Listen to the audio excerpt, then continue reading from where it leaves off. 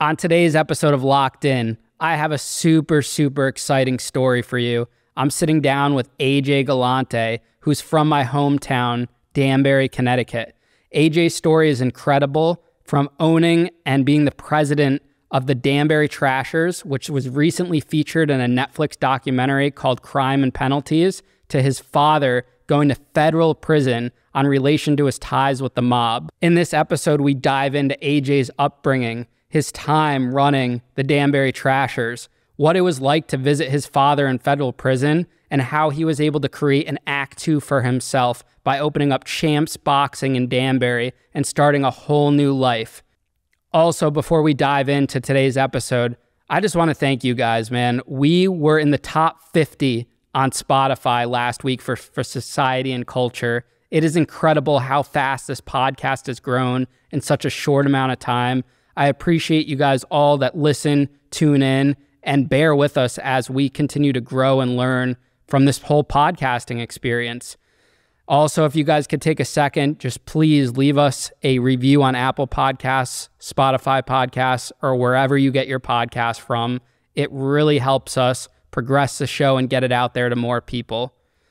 Hope you guys enjoy my interview with AJ Galante. This really hits home for me because AJ's from my hometown and our stories are so similar and so connected, yet so different. And I hope you guys enjoy Locked In with Ian Bick.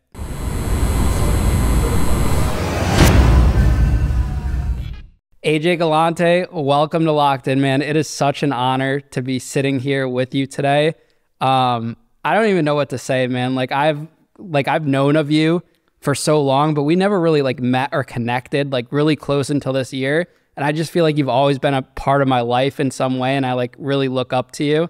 And it's been my dream to have you on this pod since we first started, when we first talked about it, and we finally made the time. No, I appreciate the opportunity, man. Same thing. It's Danbury in the house right now. It's weird because it's same thing. I knew of you, and you'd hear things, and I was just oh, the kid's running a club. That's hilarious. I loved it. I was just it's right up my alley. You know what I mean? That's my type of guy. So it's so funny. Like I said, to connect, and it's crazy because it's where we're from. It's a small city, but never until this year really run into each other. So it's appreciate the opportunity. Yeah, we live these sensational, crazy type stories in different time periods. Yours was early 2000s and mine was after 2010. And our stories are so connected, yet so different. It is. And the same thing. I mean, when I heard, because obviously both of us have been in the news, one, good, bad, and indifferent. And same thing when I started hearing about you, no one, people I was close with didn't know you either, and they're like, "Hey, have you heard about that kid?" And I kind of vaguely looked through it. I'm like, "Wow, that's a crazy story." And that's like you said, just crazy stories. That's what we have. It's nuts, man. I think the listeners are really going to appreciate hearing about where I came from, kind of to see that correlation of what Danbury is, and also to hear your story. Yeah. With the spotlight being on you and your craziness. So starting at the beginning, we know you're from Danbury, Connecticut, or that area. Yeah. How did you grow up? What's your childhood like? Childhood was, it's that's such a funny question because look, it was a good childhood. I wasn't brought up in the streets. I wasn't brought up tough that way, but from a young age, I was around a lot of gritty, different stuff. You know what I mean? And it's weird because it's just so normal. And when you look back, I mean, I'm going to be 37 years old in a month or 2 months, Jesus. And, I kind of look back and it's nothing abnormal, but I guess compared to the majority of people I know, it could be an abnormal story. You know what I mean? My father was a big deal, owned, the largest sanitation companies on the East Coast, basically. So he was, I was always at the garbage yard, you know what I mean? On the summer, I don't say it to sound funny or cool, but that's how it was. The summers, 90% of it was at the garbage yard, you know what I mean? And from a young age, 5 to 12, my time at the garbage yard was just in the office with my father, observing. So I didn't even know what I was doing. I was just sitting there with him. You know what I mean? And I really realized, how young kids could absorb a lot of just experiences, seeing things. And but I had a good childhood. Large family, lots of cousins. I can't. And a mom, dad, sister? Yeah, both my parents. My sister's 4 years younger than me. I guess you would call it pretty normal. But I've always felt like I had, I don't want to say two lives, but I've always felt like, you had like my regular home life, and then it was just like, I'd be out with my dad or at the office or the garbage yard. It just felt different, and looking back, it was different, but I wouldn't trade it for the world, honestly. Were you aware of it at the time that like you had a different lifestyle, that like your dad was very successful and that your life was different? I mean, I was watching the Netflix documentary and you literally had the biggest pro wrestlers in the world at your birthday party. Oh, man. That's not normal. My dad always seemed, at a young age, my dad always seemed larger than life to me. And I think look, you have a father, all boys have fathers, but fathers that are in a boy's life, they're always like bigger than life, I guess, to a kid. But it just seemed different with my dad. I mean, we'd be out and about and everybody would come up to him and this and that. And he always had a nice car. And yeah, man, it was like he has a presence without even trying. He doesn't like there's people that try to impose their will or try to, press up on you or something like that. But my dad doesn't. He could just walk in and, he could be on the other side of the building. You just know he's there. It's weird. It's hard to explain, but he's always had that presence to him. So I guess in that sense, I just, because I'd go over friends' houses and be with their parents and, I was always respectful to, guys, but my dad just commanded a different type of respect. It was weird, and it wasn't like he was trying. It's just a natural thing for him. Did you like gravitate towards that and kind of idolize that? Oh, I wanted. I'm so much like my father in so many ways. It's weird, and I don't know if he'd ever admit that, because my dad is a one of a kind. But I've sometimes I'll be at the gym in the office, and it's same thing. The gym's a little gritty and so, but it's like I catch myself thinking or talking like, not trying to be like, like him, but I just like, wow, I just sounded like my dad back in like 97. It's weird. It's just what you grow up with. When you say you're a product of an environment, I don't necessarily say that's your town or your zip code. It's the people around you. You know what I mean? And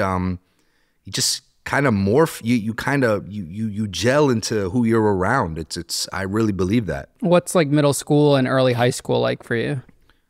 All about wrestling. My first love was like pro wrestling. I was convinced, Ian, I swear to you, I was going to be a wrestler. And my mom, to this day, it's funny because, I went to my first wrestling match. It was Madison Square Garden. I want to say 93, 94, and I was just hooked. And, like most people in the night, most of my buddies, all were wrestling fans, but me and another kid named Mike, we were just on a different level of this love. And I swear to you, my mom would use wrestling against me if I got in trouble.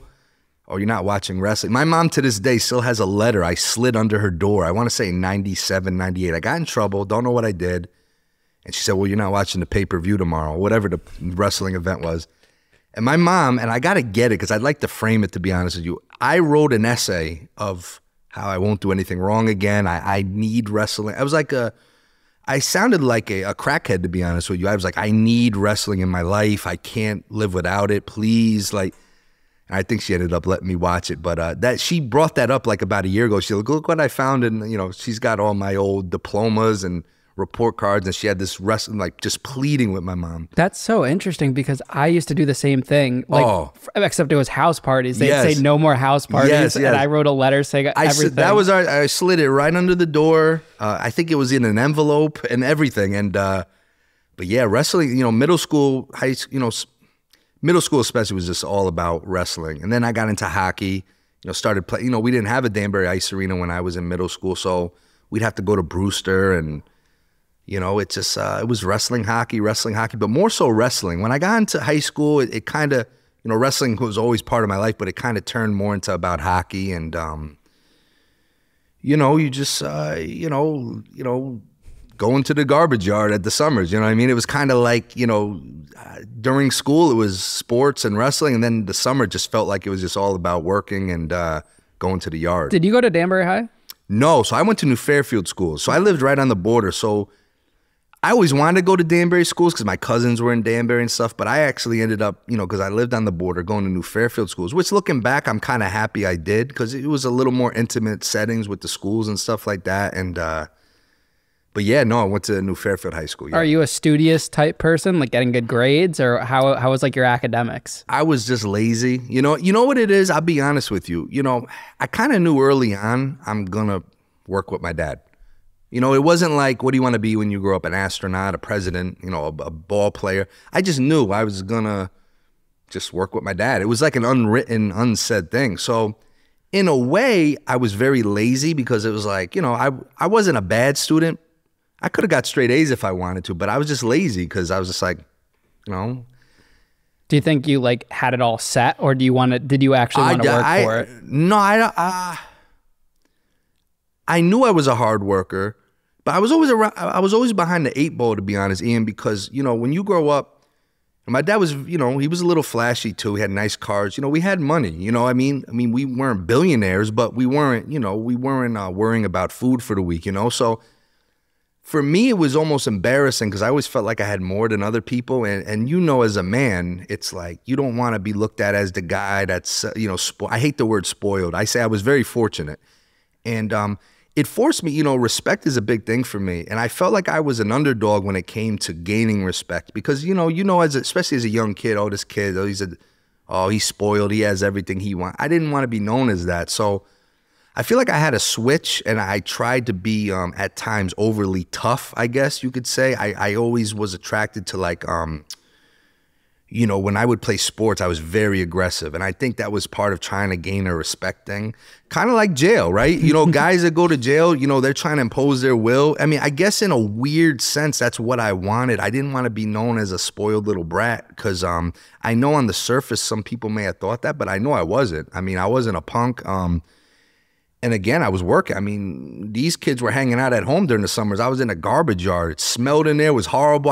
Then my dad put me to work. I mean, it wasn't, my dad, he made sure I stayed very, very humble. Yeah, what were some like values he instilled on you at that young age? Humble. It was always, he would always, he'd tell you the patent, I had to walk uphill both ways to school, how dads do. But it was true in a lot of his sense, and as you get older, you start to realize, wow, he was telling the truth. It was like that for him. And we grew up very different, obviously. He came from, nothing, dirt, and he made something, he had to work very hard to get to, just to make $1 really. So being humble, I think that's why he always wanted me at the garbage yard because, it's a humbling place to be. It's not like, there's nothing really flashy about it. And I'd be out, when I got a little older, I'd be out in the transfer station, separating recycling, garbage. It was rats running all over the place. It was, I think he got a weird joy out of it too. I think it was funny because, he was working when he was a kid. He had to work on his father's truck before he even went to school. So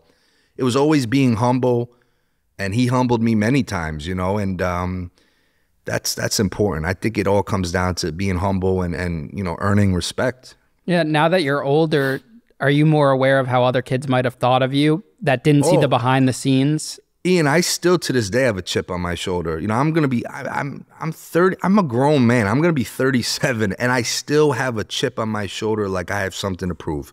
And it's just, I just think we all kind of have our thing, what we're trying to overcome. Some people overcome poverty. Some people, it's funny, guys that overcome poverty, I've learned, and have money to last 2 lifetimes, are always afraid of going broke. You know what I mean? It's just because they had to overcome that fear of, I had nothing, I gained it, I could lose it. Me, it's the respect thing. It's, I always feel like, you got to earn the respect, one way or the other. And that, I just think we all have that one little thing that just will stick with us forever. That's just my feeling, and that's, but no, I've always seen how it would look. I'm at the gym and I see a 17-year-old and I'm thinking, man, imagine giving that kid a hockey team or something. You know what I mean? I'm like, I couldn't imagine. So I understood at a young age, when I got these opportunities, it was like, man, I'm going to get a lot of shit for this and people are going to think this. But, I got to an age where I was like, I don't care. I'm just going to take the risk. I'm going to do it.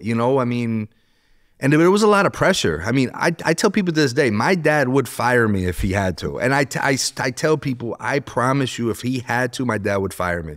So I always felt the pressure. And I always felt like I had to reward him for believing in me. Or I had to reward anyone who showed any faith in me. I'd have to work double as hard. But people didn't see that behind the scenes. Like they thought you were like the rich kid or this and that. Yeah, sure, of course. Nice clothes, nice shoes, nice cars, and I don't blame them because people don't know. You don't know any better. That's like people that don't know me and my story. No, they look at and but I learned that early. I'm like, you know what? People don't have a clue. We all have a story. Some of us just get lucky enough to have it told sometimes, and it's what you do with it. Look at what you did with your situation. Some guys would just be happy. Oh, I got a special TV. Look at me, and that's it. You've turned it into something. That's why I say it's like it's not. Don't judge someone based on what they're given. Judge them what they do with what they're given. You know what I mean? It's like anyone could give anyone anything. It's like, what do you do with it? And I'm the same way. If I'm given an opportunity, how do I parlay that into something bigger? Plant these seeds, and it's. I watch you from afar and up close, and it's like you do. You didn't. This isn't luck. This is a beautiful studio. You got a huge following right now. You didn't. You didn't just wake up one day, snap your finger, and you get it. And I think that's what people's. And it's it's a jealousy thing too. People. Usually malicious, jealous people feel that way. They're like, he's so lucky and this and that. But me and the guys were talking about it earlier. Like HBO, Vice, they didn't give this to me. Like no. this was hard work put in from the ground, and it's not about me anymore. Like it's so much bigger. It's a movement, yeah. and that's what it is, man. It's like even still, same thing with Netflix. They came to us. A lot of people think we made the. No, they came to us.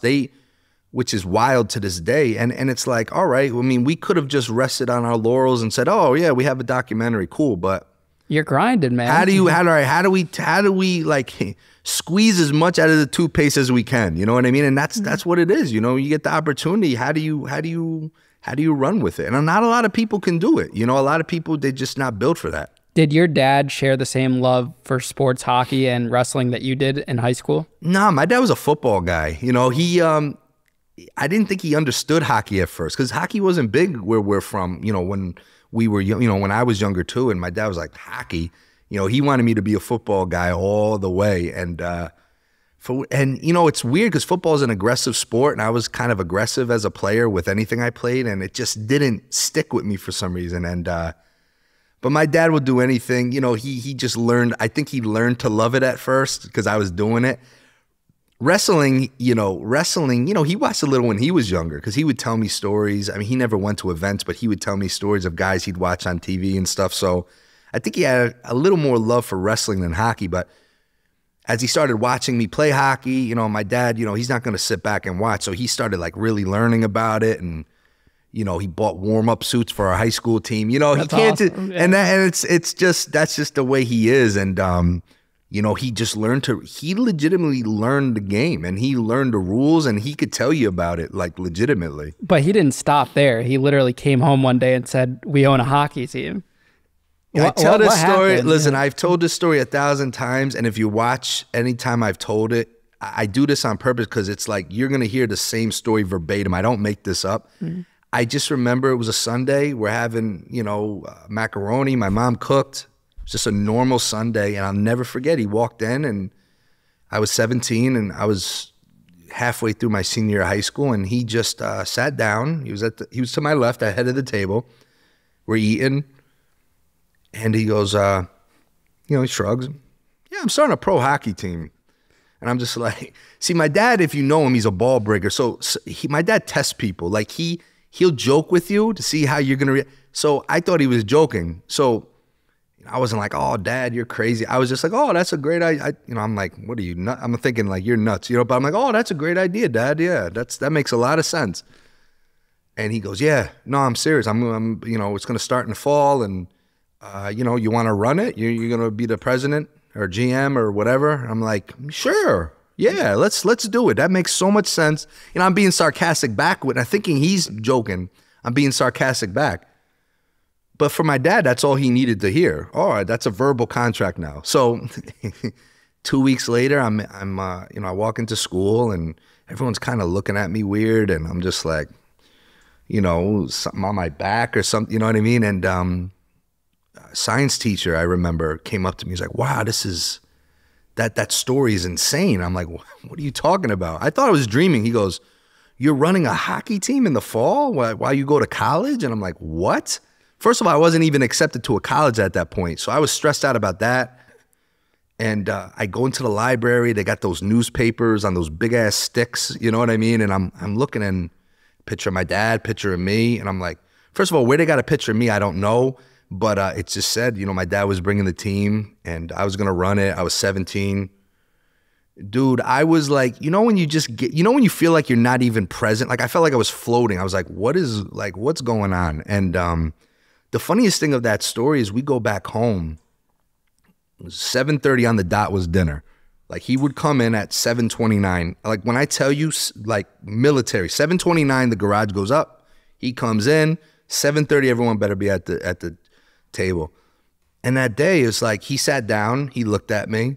I didn't say anything to him. He didn't say anything to me. We're just such weirdos sometimes. And we just sat there and looked at, no one talked that whole dinner. I went upstairs, went to bed.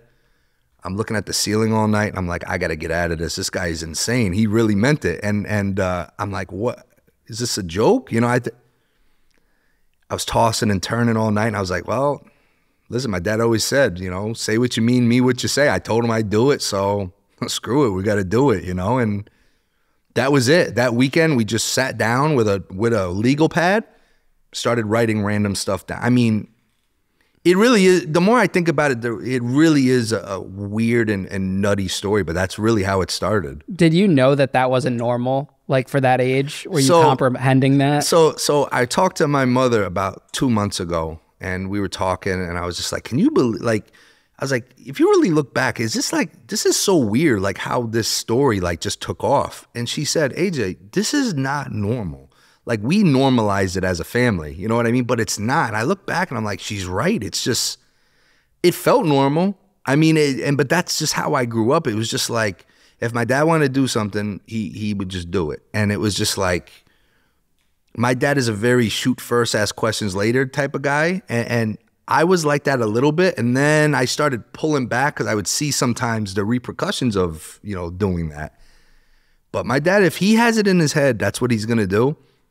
It's a matter of when, not if, he's just going to do it. And this was a defining moment for the rest of your life. I mean, like it changed you. Yeah, I mean, it changed overnight because, again, I'm halfway through my senior year of high school and I, look, I knew I was going to work with my dad anyway, but my mom was like, you have to go to college. I don't care. It was like, I had to go to college. So I hadn't gotten accepted to college yet. I kind of had a half-ass serious girlfriend. I'm stressed. And now it's like a hockey team. And it's just like overnight it changed. You go from like kind of like a regular kid to not a regular kid. And it was, and again, I think one of my biggest strengths is also one of my biggest weaknesses. I take everything I do super serious and to the point where I don't enjoy anything sometimes. And I took it very serious. I'm like, I can't let my dad down. If this screws up, I know it's going to fall on me one way or the other, So it was, yeah, I mean, God, it's almost 20 years since that conversation. And it's like, I look back and I'm like, my God, that was like, it feels like 100 years ago, but it also feels like just yesterday. How did you guys come up with the name, the Danbury Trashers? That was all my father.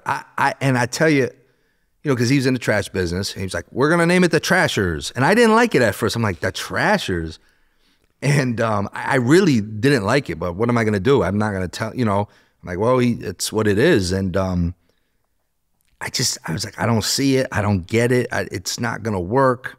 And I wasn't some marketing genius. I just was a kid, but I'm just like, I don't see it. And then sure enough, this gentleman who actually lives in Danbury, who works at a marketing firm in Manhattan, was on a train, and he sketched what the Trasher logo is today. He sketched it on a train, faxed it over to my dad's office, and I just came across it, and I was like, whoa. I was like, this is it. You know, this is it. And it's that logo changed everything. I was like, I was all in on the name at that point. I was like, but no, that was all my dad. He thought of the name, and it's an iconic name now. Now it's like it's a household name. It's the Trasher. It's just the funniest. It's just still so bizarre. I mean, even almost 20 years later, sitting with you, it's just like the whole thing is just so bizarre to me. Now, I was 10 years younger than you, so I'd see the news articles about the Trashers, but I didn't fully comprehend it until I watched the documentary.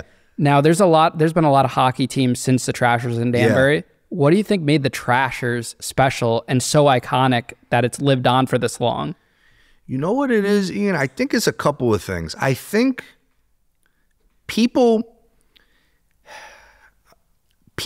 like you never forget your first, right? So it's like we were the first pro hockey team in Danbury. So I think by default, people always, you know, I hear it all the time. Oh, it's not the same. It's not like the well, good. It's better because the Trashers aren't around. So it's better that it's not like the Trashers right now. You know what I mean? So, but I think people just saw how authentic we were about like the passion we had behind this team. And it wasn't just something we were doing. It wasn't like a vanity project. You know, today, I have to explain to my wife, half the videos she sees are fake on social media. She's like, oh, did you see that? I'm like, yeah, that's a fake video. I'm telling you right now. We weren't doing things for clout or there wasn't clout or viral back then. We did things to entertain ourselves and Danbury. You know what I mean? So I think people just were like, wow, these guys are nut jobs. And they just like, we kind of catered to that like blue, that blue collar crowd. But at the same time, you had doctors sitting next to felons, next to garbage guys, next to dentists. It was just like those games were just like a melting pot of people in the area. And we also had a lot of luck go our way. You know, our first year, the Trashers, the NHL had a lockout. So a lot of the upper echelon fans that only watch NHL game, they were fiending for hockey. So they would come down to Danbury and they were like, whoa. You know, we knew if we could get you in the door once, you were going to be hooked. And, and from promoting, that's what it's about. You have, the first impression is everything. So every game, there was 82 games a year in the season. So you're talking 41 home games. Every 41 home games was like, we had to make it feel like an event. And that's why I think people just saw the passion we had to, with the product. And what made the Trashers different? Because there's a few. Well, listen, we went in, we talk about, my love for wrestling. I loved the bad guys in wrestling.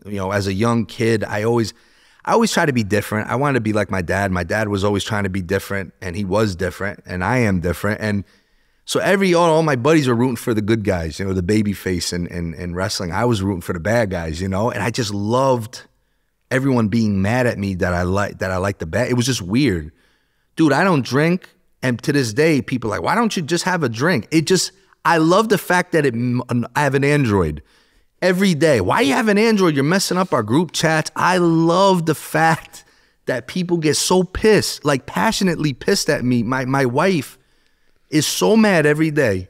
My best friend, Manny, if he's watching this, he's going to know. Every day, someone's like, why do you have a Google Pixel phone? Like, you're a loser, this and that. I love it, dude. I just always loved being different or like the bad guy.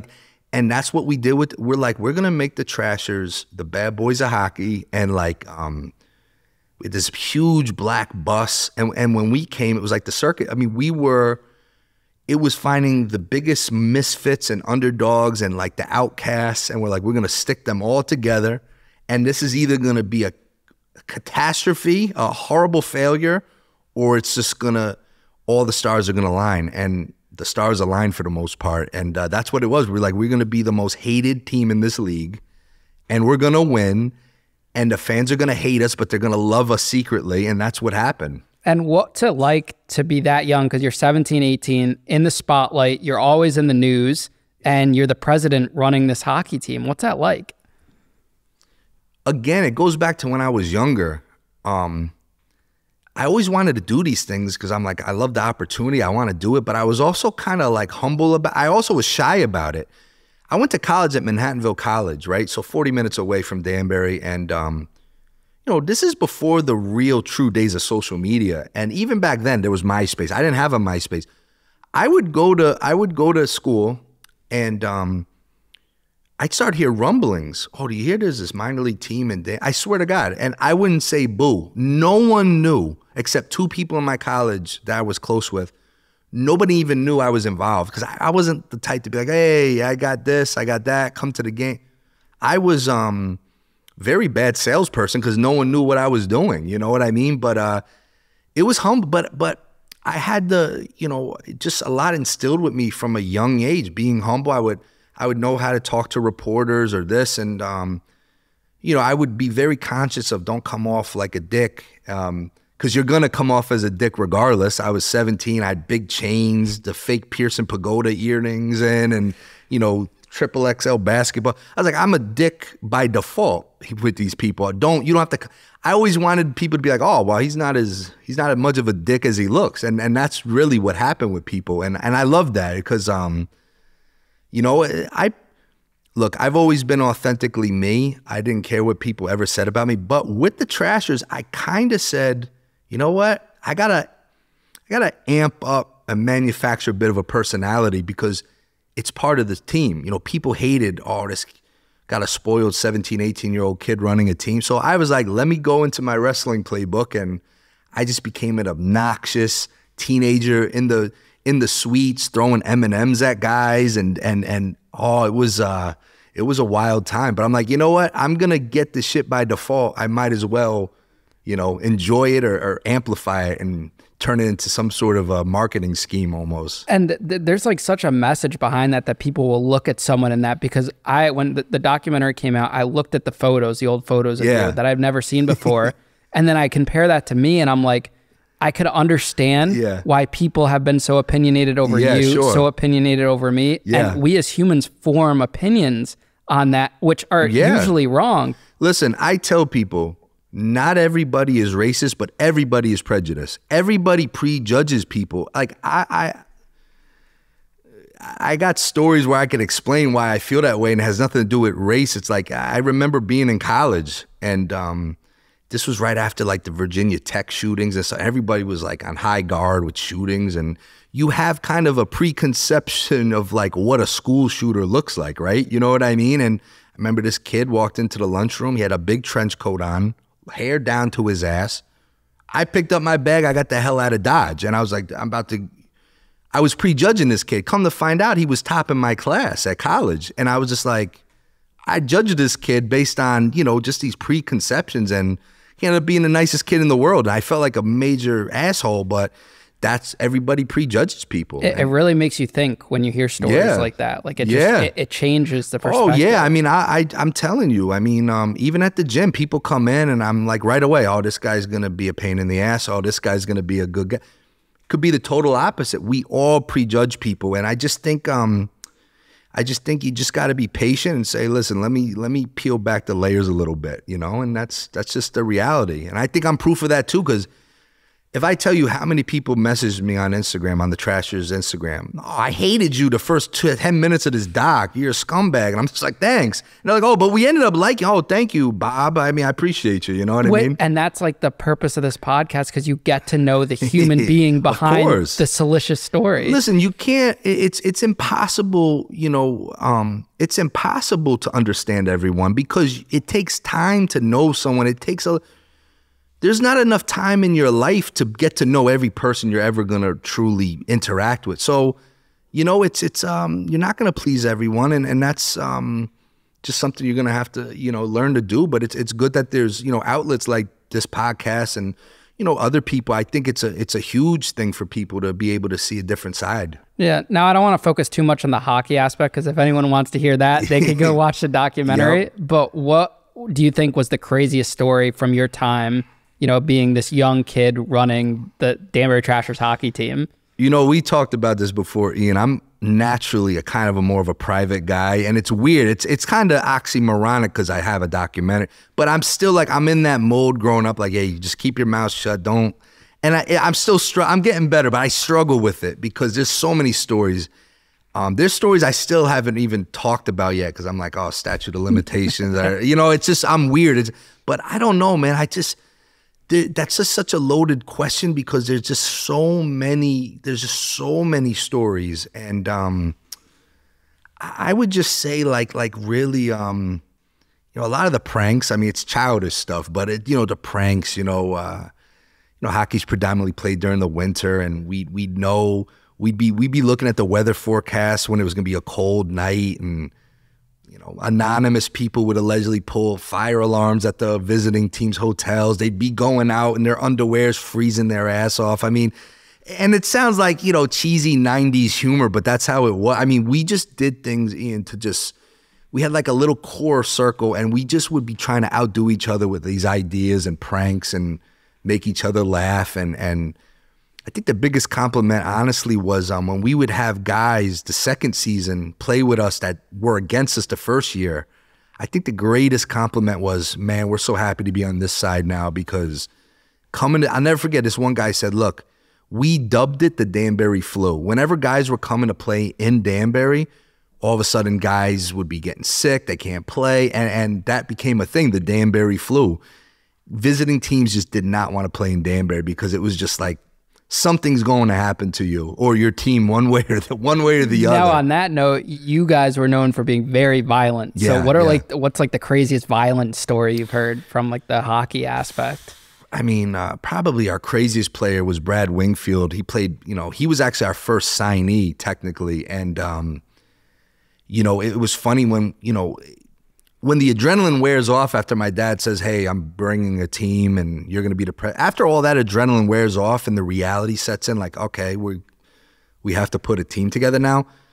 It kind of, it's weird. There was no YouTube. You can't scout people. It was a different time. And no one wanted to talk to us at first because they're like, who are these guys? They're coming in, with all this bravado. I got nowhere with other agents because they didn't want to deal with us. So we had a crazy equipment manager who's featured heavily in the doc, and he had been around the minor leagues, and he said, listen, I don't know if he'll be available. He got arrested last month, but this guy, Brad Wingfield's he's a minor league hockey legend. I'm like, why'd he get in trouble? And he pulled out an article. He beat up like 3 or 4 corrections officers in a bar up in Elmira, New York. I'm like, oh, we got to get this guy. And we got him, and he was, let me tell you something. Hockey enforcers are the sweetest guys off the ice. The greatest, like the guys you would bring around your families. That's how great they are. But on the ice, this guy, Brad Wingfield, had a switch. He was built like a vending machine, and he just was no finesse, just a brawler. And he just, man, I would see him sometimes.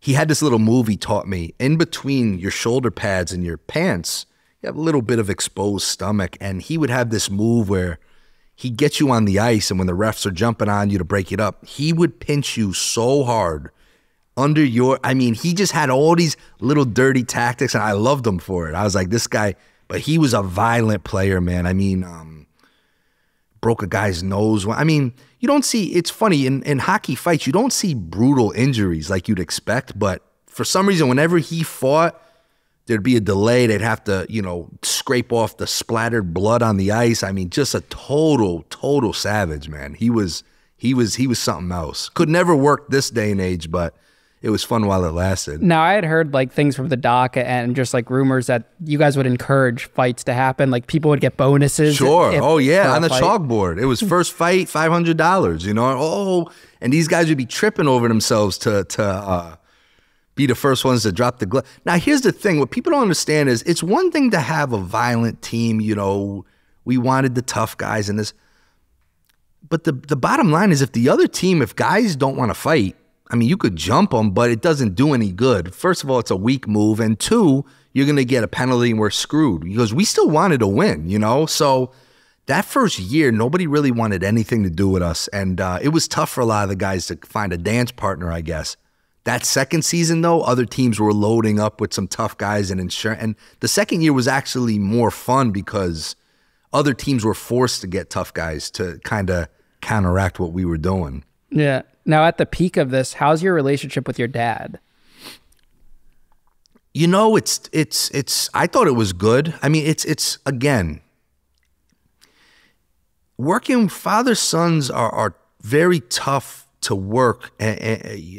First of all, nothing bad ever happened between us during those Trasher days, but it's tough because he's still your dad and he's writing the checks. So at the end of the day, it's his stamp or there's nothing. And there'd be times where I'd have ideas and he didn't see it and I'd be pissed or I'd be frustrated, but what can I do? And you know, it's weird because like when you have a working relationship, you know, you could have a disagreement with someone. You go home, you sleep on it, you wake up, you're fine. I'd go home. You know, we live together. So it was a weird dynamic at times. When we'd lose a game, listen, no one in the history of sports in hockey, let's say, has ever gone undefeated, 82-0. Nobody. But to my dad, we should go 82-0. So we set a single season record as like a rookie franchise for the most wins and stuff like that, but still wasn't enough because we had like 14 losses. Every loss from the Danbury Ice Arena garage back home was hell. He ripped me. This guy sucks. Why is he still on the team? Get rid of him. And then the next morning, don't get rid of him. And I'm like, what do you want me to do? So it's not easy at times. And there'd be times where he'd have ideas that I didn't agree with, but he's the boss, and that's what it is. I think it's just tough when I'm still living at home, and you try to leave work at work, but you can't. It's impossible. You go home and we're talking. My mom would pull her hair out because that's all we're talking about is hockey, hockey, hockey, hockey. That was all it was. Where does your sister fall into play during this time? Is she a part of it? My sister, so another story that no one's really told, and to me it's the most underrated story of the 2 seasons of the team was, so our arch rivals was the Adirondack Frostbite. You know, they're up in the Adirondack, they're 3 hours away, and that was like the Red Sox to our Yankees. We hated them, they hated us. And after the first season, we had heard rumors that they were financially in trouble and they might fold. Now, in minor league hockey, the last thing you want is your closest rival to fold because then it puts you in jeopardy because then your next closest rival is 6 hours away. And then it's just, so I remember one day, I got to tell you, legitimately, I was mad at my dad. I walked into his office one day and, we're eating McDonald's. Dad loved McDonald's. And we're eating McDonald's and he goes, so I want to tell you something before you hear from anyone else. And whenever he starts with that, I'm like, oh, God. He goes, I'm probably going to buy Adirondack. And I'm like, what? And it's like we hated them. I'm like, what do you mean? Well, and at the time, I didn't understand the business part of it. Now I see, and it would have been beautiful. He goes, I'm going to make your sister the president of Adirondack. So I thought he was joking. And when I realized he was serious was when he pulled out, he had like these 6 styrofoam boards with new logo concepts. So he had spent money, and I was like, as a young kid, I realized I was pissed because 1, my sister was going to outdo me. She was then going to become the youngest president in sports history, and that pissed me off bad. But 2, it was just like, I grew up like it's either us or it's them. You know what I mean? And I'm like, how the hell are we going to buy? Like, I hate Adirondack and this and that. He's like, well, that's what's great about it. You and your sister will have this rivalry. And I was like, I'm going to kill my sister. You know what I mean? And my sister, she's the patented little sister. I mean, she was 14 at the time? Yeah. I mean, I was like, I didn't talk to my sister for 2 weeks. She's like, why are you mad at me? I was like, I don't want to talk to you. You're Adirondack. I said, dude, stay over there. I didn't want to eat dinner with her. They ended up recovering on their own or whatever, thank God. But I think about, could you have imagined if that went through, that could have broke my family apart for a while. Because I'm telling you, I was pissed. I was like, no. Candace is not outdoing me in any capacity. Yeah. And I just said, well, fine. I was just like, I don't even care. I would have loaded our roster with so many nut jobs just to beat up Adirondack. Like even more, like it would have been bad. So, but that's just one of those stories. Like, and my sister would have done it because she liked it. She was like, oh yeah, I'll be the youngest president of the team. I was just like, oh, I was hot about that, man. That was crazy. Now, at this point in time, are you planning your future? Like, what's the future for AJ Galante look like at that age? I have no idea. Ian, to this day, I don't know what I'm doing tomorrow. Like, it's just like, I get into everything I've ever been into professionally. I've fallen into it. I've never planned for anything. Never planned to be a hockey GM. I never planned. after my father went away and he lost the garbage. I never planned to be in the oil business, which I was for a little while. I didn't plan to get into boxing, nothing. I just, one day I wake up and I'm doing something. And I don't think that's the best advice to give someone, just wing it. But for me, it's just always how it's been. And yeah, but like you said, like, when you're young and we were booming at the time, and it's just like, you never think it's going to go away. You're like, all right, well, it's Trashers for life now. It's like Bad Boys for life. It's just, this is what I'm going to do. And as fast as we rose, we just fizzled out, unfortunately. And that was the end of it. But there was no plan. I never got paid. People thought I got paid. I didn't get paid to do my stuff with it.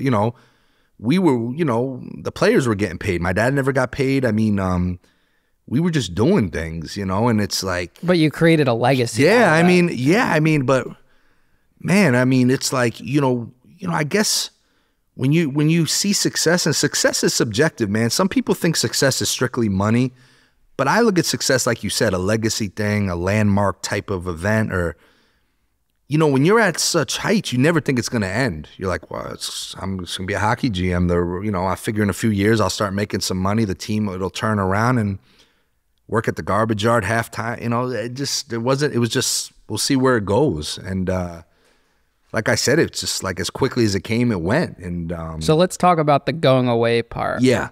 You wake up one day and it's gone. What happens? What's like the turning point? Yeah, I mean, so we only had 2 seasons. So after the first season, the summer of the off season, there was a federal raid at my dad's yard. No indictments or arrests. It was just a raid.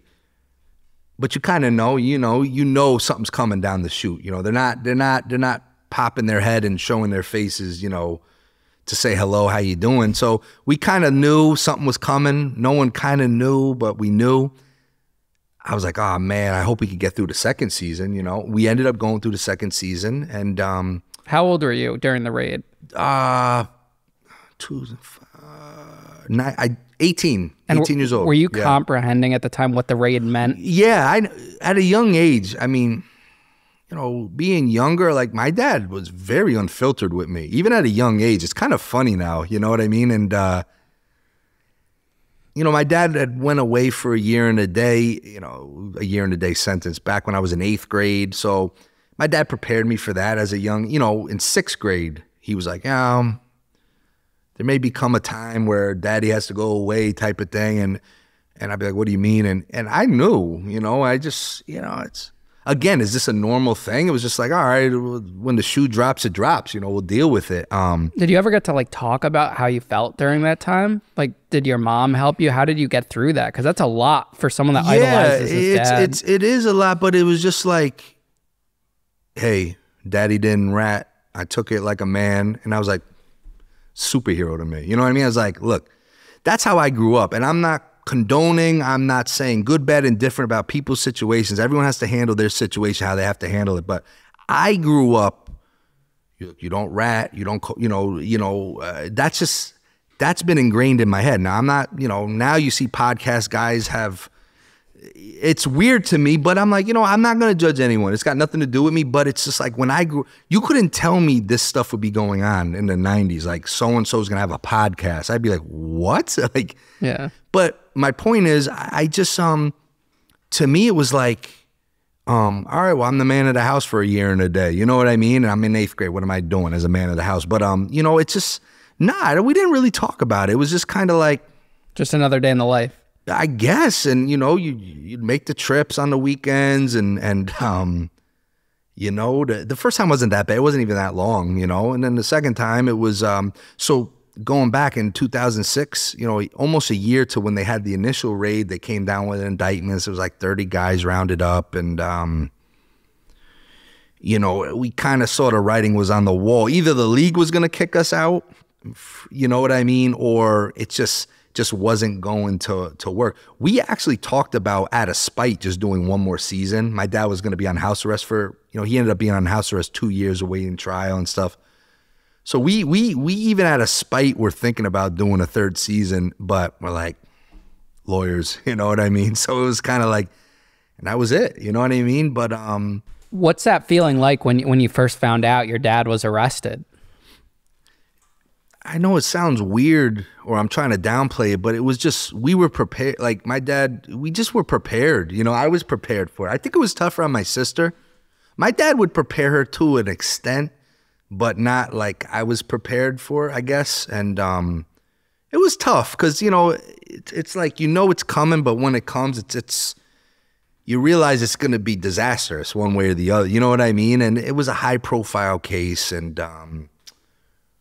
you know, good old news times every other day, something. And it was kind of, it was sad, man. It was, you know, those were the days where you'd have news articles online and people could comment. This was before Facebook and all that. And, you know, it was tough reading you know, I was always taught, don't read the comments. These are all cowards. But you'd read it anyway. And it was sad. It kind of prepared me for trolls now, because it was something, you know, I was still young. I was still 19, going on 20. And it was still tough. It was still tough to endure. And but we were prepared for it, and as prepared as you can be, you know. Now it's not just like local cops. This is like the FBI. Yeah, no. It was definitely it was a huge case, man. It was And what was he exactly arrested for? What was going on? Racketeering, tax stuff, you know, all that. It was just it's a RICO case. He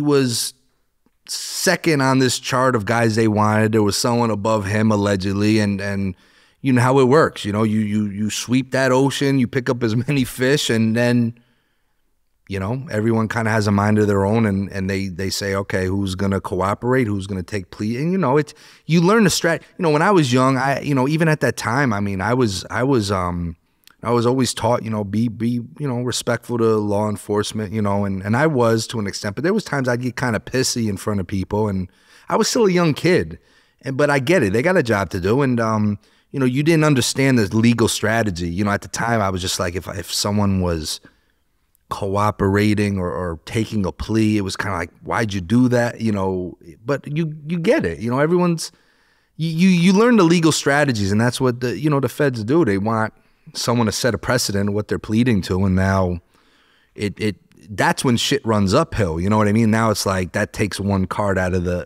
equation that you're gonna have to plead to if it comes to that. You know. Now on the media aspect, you guys went from, you know, idolized in the news to now like hated. How did that feel? You know, looking back, I think the idolization or the before the raid and the arrest and the indictments, I think there, you know, it was mostly positive stuff about us, but I think it was a lot of fake positive. I think looking back, I don't think it was as positive as we thought. I think there was a lot of jealous people, malicious people out there. And then when an indictment or negativity comes in, it's like, oh, yeah, now we don't have to hide our feelings. It was tough, though. You know what was tough on me, and it was something my father couldn't understand because he wasn't in my shoes, was, you know, when he went away, I got into the oil business, and he had an old buddy, a guy who used to work with him that started an oil company.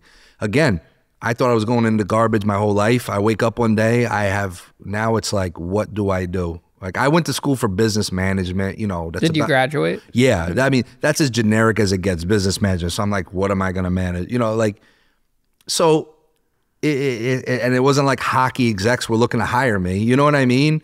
But so, you know, I was, you know, up until the day my dad went away, October 15, 2008, I just remember he's always looking out for me. He had an old manager at one of his garbage yards in the 90s, started an oil company, Carmel, New York. Got me a job. I didn't know what I was doing, but it was something. I would go visit my dad, and he'd be like, all right, well, go see this guy. They'll give you the accounts. And, you know, my dad, you know, in the old days, he'd just snap and people, here's the account. You know what I mean? So now I go out, and no one wants anything to do with you, you know? I say, hi, I'm AJ Galante, you know, beep, bop, bop. They look at you like, oh, yeah, come back in a week. And then I'd have to go on visit and be like, hey, did you see Joe Blow for the account? I'm like, yeah, did you get it? No. Well, why? And in a way, I was trying to protect my dad, because I know, without ever being in the prison, I knew how he must have been crawling out of his skin. You know, going from where he was to where he was now, it was like, I knew he'd be crawling out of his skin if I told him, hey, you know, so-and-so's just been putting me off. And I didn't want to drive him crazy. I know he was going crazy enough. So in certain senses, I was trying to protect him because I knew he, you know, the control he had to what he had now, it was just so different. And I'd get reamed. He'd ream, oh, well, you're lazy. You're not doing this. You're not doing that. And I'd be like, I know I'm lazy. I'm a bum. And, you know, some of the times it wasn't that. It was just that no one was looking to deal with us. And then I think the hardest thing for me when he first came out, then all of a sudden, oh, AJ, why didn't you come see me? I would have gave. I remember I cursed this one guy out, and I usually don't get like that because, you know, I'm always a reflection of my father, and I don't want to get anyone jammed up. I lost it, man, because I was like, I've been trying for almost 10 years to get you, and now you want. I mean, it is what it is. And that's all because of the situation surrounding your dad. I'm assuming. I mean, it has to be, you know. And then, you know, it's just like it's the only thing that adds up because, I mean, I was like, I had the plague when he was away. No one wanted to say boo to me, be around. And only certain people understand that. No. Like I felt what you were saying about the comments. Like I used to read all the Facebook and news. You tell yourself you're not going to read it. I don't care what this guy says or that, but you're going to look. And it's heartbreaking. And then when you see people you were close with in high school, that shit. I mean, it drives certain people to suicide. Well, it's funny. It's funny because back when the News Times were running these articles, and half of them were hit pieces. They weren't even. Some of them weren't even factual, but that's okay. You'd read the comments, and it's not like Ian Bick says this. It was like, you know, asshole 101 said, you know what I mean? And come to find out, we had an anonymous guy that was a tech guy, and we found out that some of these screen names were people close to us. And they don't even know that we know, you know? And it's kind of like, wow, I can't believe this guy or this woman said this, you know what I mean? And it's like, I've never to this day have told certain people, hey, I know that was you back in 2006. You said this, that, and the third. You know, you just kind of keep in your memory bank and, you know, you go from, but it's sad because, you know, then they're dragging your mother into it, your sister into it. They have nothing to do with anything. You know what I mean? And it's heartbreaking. But it toughens you up a little bit. And, why do you think people do that? Like they're so quick to axe people out, like they can never redeem themselves in those situations. Because you're not supposed to, man. You're scum of the earth now. You went to prison. Ooh, you know what I mean? And now you're supposed to, for some reason, have that stain the rest of your. You know, to this day, there's still people that will have something to say. You know, even about my father. And I'm like, what is he supposed to do? So now, you know, he comes out. So he's just supposed to do nothing now. Now he just has to sit, put him in the town square and egg him every day. Like, is that what you, I mean, it's just, it's stupidity. And especially young people go away. I know plenty of young guys that go away, come out, and it's like, what are they supposed to do? They're just supposed to just live with this the rest of them. I mean, people screw up and it's just, listen, I never forget my dad's lawyer told me once, he said, AJ, they can indict a ham sandwich if they want to. It's just a matter of who they're, no one's perfect, man. And if they dig deep enough, we're all going to get locked up some way, one way or the other. So, everyone has shit. I mean, it's like, it's sad, man. But again, it's, it really takes a special person, especially anonymously, to comment on another person's situation, especially if they have nothing to do with that person, you know, but. When did you like really realize, you and your family, that your dad was looking at serious time and the gravity of the situation? I would say about a year. So in 2006, he got indicted, and then, you know, he was on house arrest. Maybe a year later, he still had another year until he made a plea deal, didn't cooperate, a plea deal. And I just remember like a year before, he had like a whole little war room downstairs in the basement. It was like, he could have been a lawyer at this point. He had all his, you get into 302s, you're listening to all the wiretaps. He's fighting for his life. Yeah. And it's like, people don't know that. Like it's frustrating because my dad told me, I'll never forget, he goes, I actually in a way wish those first 2 years I was away and they could have credited me, take it off being home was worse in a way, he said, because it's like, you're home, but you're not home. You're you know in what limbo, I mean? You're. It's people think, oh, house arrest, great. You know what I mean? You know, and plus for some weaker-minded people, your car's right outside. You know what I'm saying? And but anyway, no, I just feel like you know, I'd be there a lot when the lawyers would talk to him, and it's like, listen, you know how the system's set up. You go to trial, you got a 8% shot to get acquitted. You know what I mean? Like some asinine number. And, you know, I think, you know, of course, in the papers, he's looking at 150 years, you know, when you add the maximum. So realistically, if he went to court and lost, which was very realistic, obviously, with the stats, I think he was looking at like 25 years. And it was like, how do you even fight that? I mean, what? I mean, it's crazy. You know, that's. And I just remember at one point he was like, you know, I'm never going to cooperate, but I'll see the best deal I can get. And it ended up being like, Jesus, ended up, all things considered, like 8-9 years or something like that, or around 8 years, I want to say. You know, he didn't do the full 8, thankfully, but how did that make you feel? Like that's your idol, that's the person yeah, you looked up that to? when you know, look, one day is a long time away, and that's another thing. People are like, oh, you only did 6 months. 6 months is 6 months. You know, most people can't do a day, but when you hear like over 5 years, that to me is like, whoa, that's a pretty good number. That's a chunk of your life. You know what I mean? And it was sad. It was kind of like, you know, and I still was in limbo. Now I'm like, I don't know what I'm going to do. I'm graduating, you know, the 2 years he was on house arrest fighting this, I was in my last 2 years of college, which was hell. I went to school, came back, and I just didn't want to do anything. You know, you go through a little bit of a depression, and those were tough years. But it's kind of like the day he got to go off, it's kind of like, well, this sucks, but it's moving forward now. Now it's like, all right, let's let the countdown start at least. You know what I mean? It's like Christmas Eve. It's like getting there. You know what I mean? And then, you know, listen, and you know from a different perspective, but it's like then, you know, you go on visits every weekend, you go, and then eventually it just becomes normal. The new normal. It's just like, all right, well. Did you and your sister get closer over this traumatic situation? Well, she would never drive. I always have to drive. So she was always sleeping in the back. But yeah, no, I think we definitely did. Like you guys were there for each other? Yeah, no, definitely.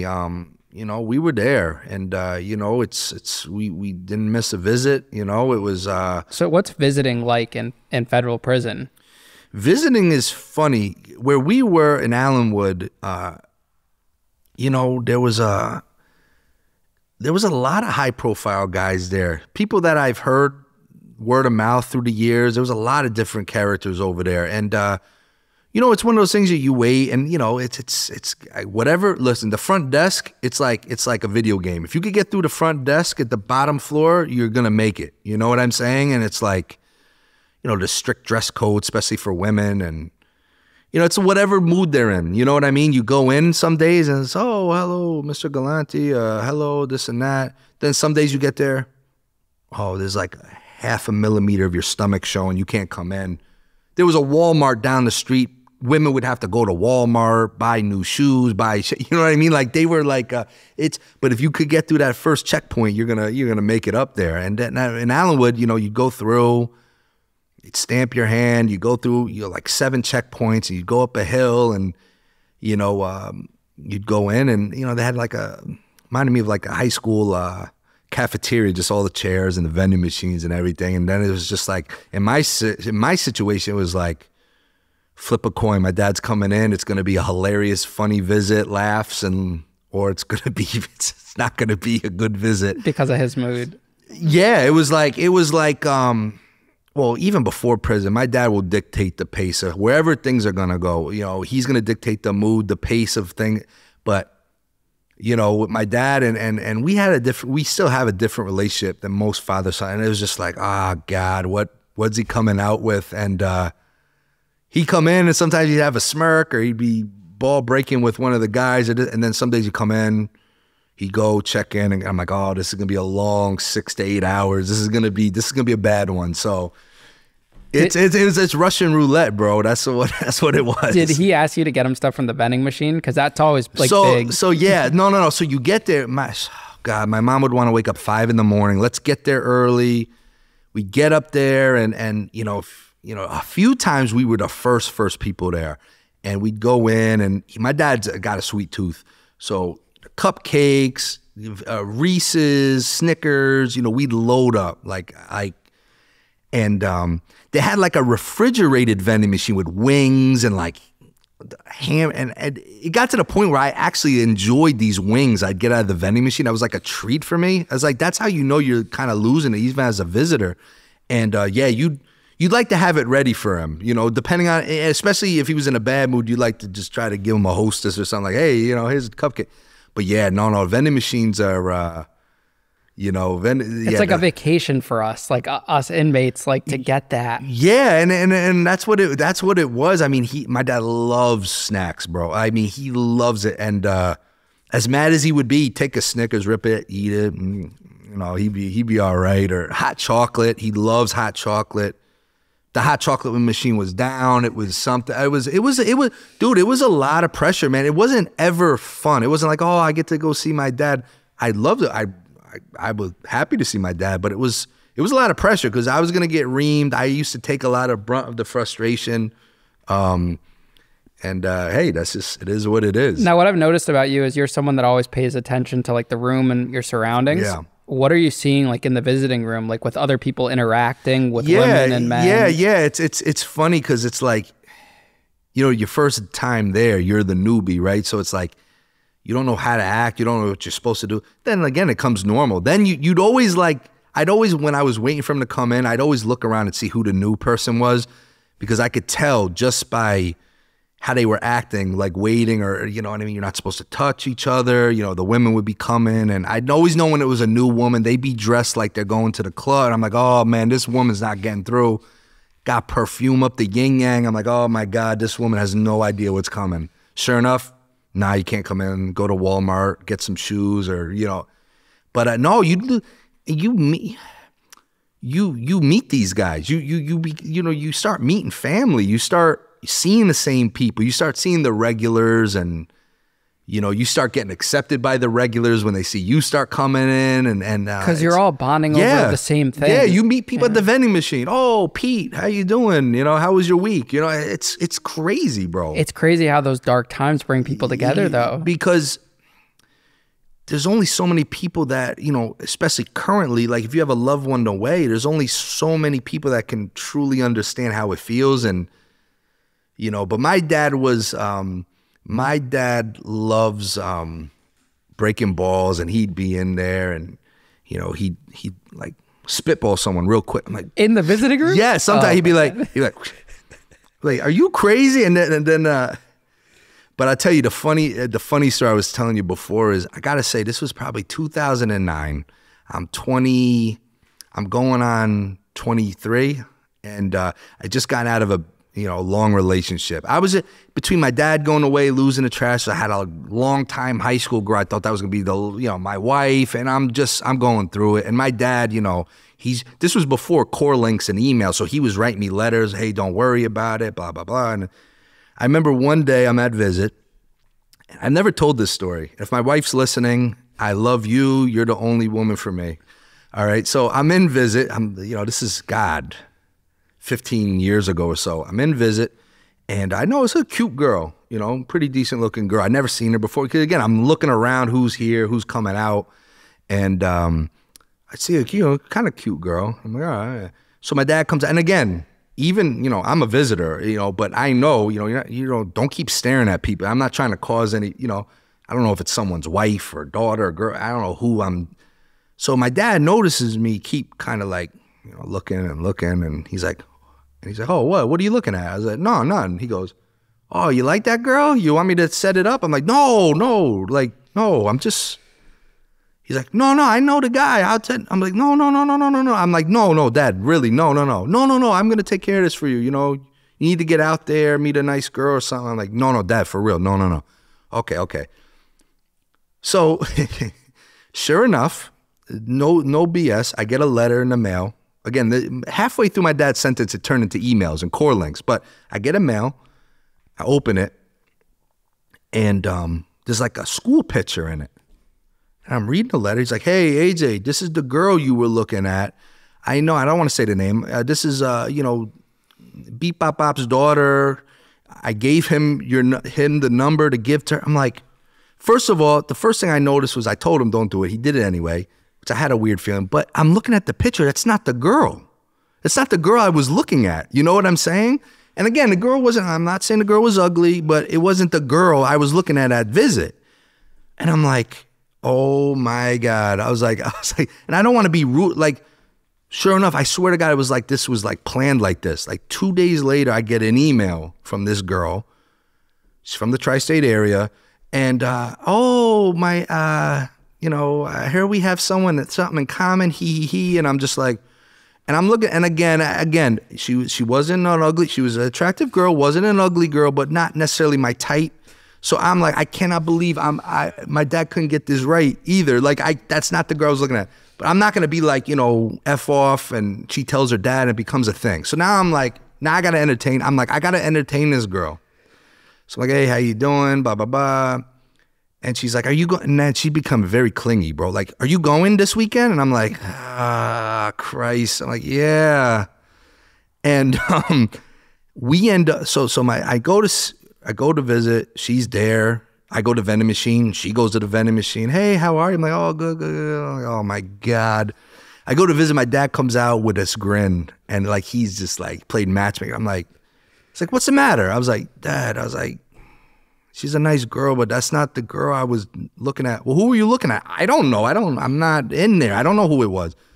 Oh, she's a nice girl. What are you worried about? I was like, he was like, so I'm just like, and I know who her father was. So I'm like, I'm not going to ever be disrespectful. So I'm like, I got to entertain this girl now because of this. So sure enough, I go up to the vending machine. She goes up to the vending machine. I'm like, oh, Ming, like this girl. She's like, hey, do you want to meet next week? You want to meet in the city for dinner or something like that? I'm like, sure. You know what I mean? Like, yeah, all right, sure, let's do it. And I'm like, oh my God. And again, it wasn't her fault. I was going through she was a nice girl, but it was just not a right situation for me. So sure enough, she emailed me, and I met her in the city. We go get pizza, and I'm just like, oh my God, this is crazy. And she's like sitting next to me. She's like hugging on me. And again, I'm, in case anyone's watching, the internet's big. She was a very nice girl. She's probably a great girl now. Hope she's happy, but it wasn't for me. And she's just hugging on me, and I'm just like, I gotta go. And she's like, oh, you want to come back to the house? I'm like, no. And then I'm like, Dad, I was like, I'm letting you know now. I'm like, I gotta cut this. I can't do this. He's like, well, you gotta keep entertaining her for at least 2 months. I was like, no, I can't do that. I was like, we were like making a deal. Like, all right, a month. She said, all right, a month. And then luckily that gentleman ends up get transferred, I don't know where. And I was just like, oh my God, thank God. And never saw the girl again. And finding love at the prison vending machine. Yes, sir. Imagine if you married her. So you want to hear something funny? True story. My wife, Kimberly, the only girl for me, her father did 10 plus years, did a stint in Allenwood the same time as my father. We never saw each other. She's from Danbury. Do they know each other? When they got out, when I started dating my wife, we started talking, and oh, my dad was away. She's like, oh, my dad was away too. I was like, oh, okay. It's like, where do you go? A couple places, Allenwood. I was like, what? I was like, my dad was in Allenwood. What years? They knew of each other. Like, then when we got married, they're like, oh yeah, I knew him from, you know what I mean? And crazy. And we probably, and she went every weekend. We probably, for all I know, that was the girl I was looking at the visit that I wanted to meet. And my dad hooked me up with, someone else. Do you think you guys were drawn to each other because of that shared experience? I don't know, but she's very similar to me in personality, and she's very super humble and respectful, and would always, always write back to her. She's just, some people, it's weird. I would hear horror stories about guys who families want nothing to do with them. And again, I don't judge. I don't, but it's like, man, that's got to be torture, And then it's like, we would always make, and then when Core Links came, we'd be emailing. God, I remember Core Links. Yeah, how does prison emailing work? Can you explain that from like an outsider's perspective? So I remember one day I went to visit, and he's like, hey, we're getting emails. And I was like, what? My dad's a funny guy. He goes, hey, we're getting emails soon. I said, oh yeah? He goes, yeah. He goes, in the rec room, they put this, you know, they got the phones, but now they got these like computers. I was like, oh yeah? My dad doesn't know how to type. My dad never had a computer like in his, you know? So I'm picturing him going like, you know, typing. I was like, you sure? Like it'd be faster to write a letter? He's like, all right, wise ass. I'll have someone type it for me, this and that. So you'd get a notification like, hey, you know, you'd see core links and it would be like, AJ, it's dad. Like, I don't know. Like, you know what I mean? Like, I don't know it's my dad. So then you'd have to log in. There was a whole lot. And then, you know, we'd go back and forth all day sometimes. You know what I mean? But it was funny. His subject line was always, AJ, it's dad. That's funny. Now, when you went to visit him, are you curious about like what's going on? Do you ask him and does he? No, I never ask him. He that's just growing up. Like I never ask him questions. Sometimes he'll tell me things. Sometimes he doesn't. But I never would ask, hey, what'd you eat today? You know what I mean? Like, hey, were you curious? Oh, sure, of course. But it was just so ingrained in me. You just don't ask questions. I just would never ask. And, but he would, you know, as he got in there, as years gone by, he'd be like, oh, I got this kid. He lives in Connecticut. He's coming out soon. I told him you're into boxing. You know, and you know, guys in prison, there's a lot of stories. You know, he was a huge boxer. You got to sign him. I'm like, all right. My dad would give my number out all willy-nilly. I'd be getting calls from guys, hey, you know, this and that. And, you know, again, you got to do the right thing because I don't know if it's going to get back to him, if I'm ignoring a guy or this and that. But it's characters, man. You know, it probably kept your dad going, though. Yeah. Oh, yeah. I would meet a lot of guys that are so proud of, like, their kid and this and that. That probably helped him more than you knew. Yeah, and I think... I think, you know, listen, and I could tell without him telling me, I could tell like some of the stuff he was doing, whether he was in a law library and, you know, this or this, I know it was him, you know, he was finding a rhythm. He was finding, you know, he would make lemonade out of lemons. You know what I mean? He would find, you know, and you got to find something, you know, and that's what he would always tell me. He's like, look, I wake up, I walk, you know, I do my thing and meet with the guys. I sit and watch them play basketball. He didn't play, but, you know, you just, like you said, you just find a way. Same thing on visits. You have the place you sit, you know, and you kind of have like your place and it's weird. It just happens so naturally. It's not like you're like, hey, this is my table. Yeah. You know, you just go and it's kind of like, all right. Like you see the regulars and everyone kind of knows where everyone is and it's weird. It's its own little world. It's a whole different, and it's like a lot of things are just unsaid. You just know, you know what I mean? Like they had a nice little outdoor patio for visits. But my dad would never want it. No, I'm not going out there. So-and-so's out there. I don't want to go. I mean, I was like that the same way. And I think our visitors don't understand that. And I mean, like for so long, I didn't like talking about prison. Yeah. So like, I understand your dad. No, and I always would tell, like, I would always tell, you know, it was always so, when we would leave, my mom and sister would cry almost every time. And I'd say, look, everything's all right. It's going to be okay. And even when there was some frustrations from the family, and I'd be like, you guys don't know what he's going through. I don't know what he's going, but no one knows. So, you know, we got to be patient because, I mean, this is a tough situation. And, no, visits were tough, man, because I tell you, when he was hot about something, I would get it. And it was not fun. And it was like, then you'd get reamed. 5 hours and 59 minutes, the last minute, hey, I love you, bye.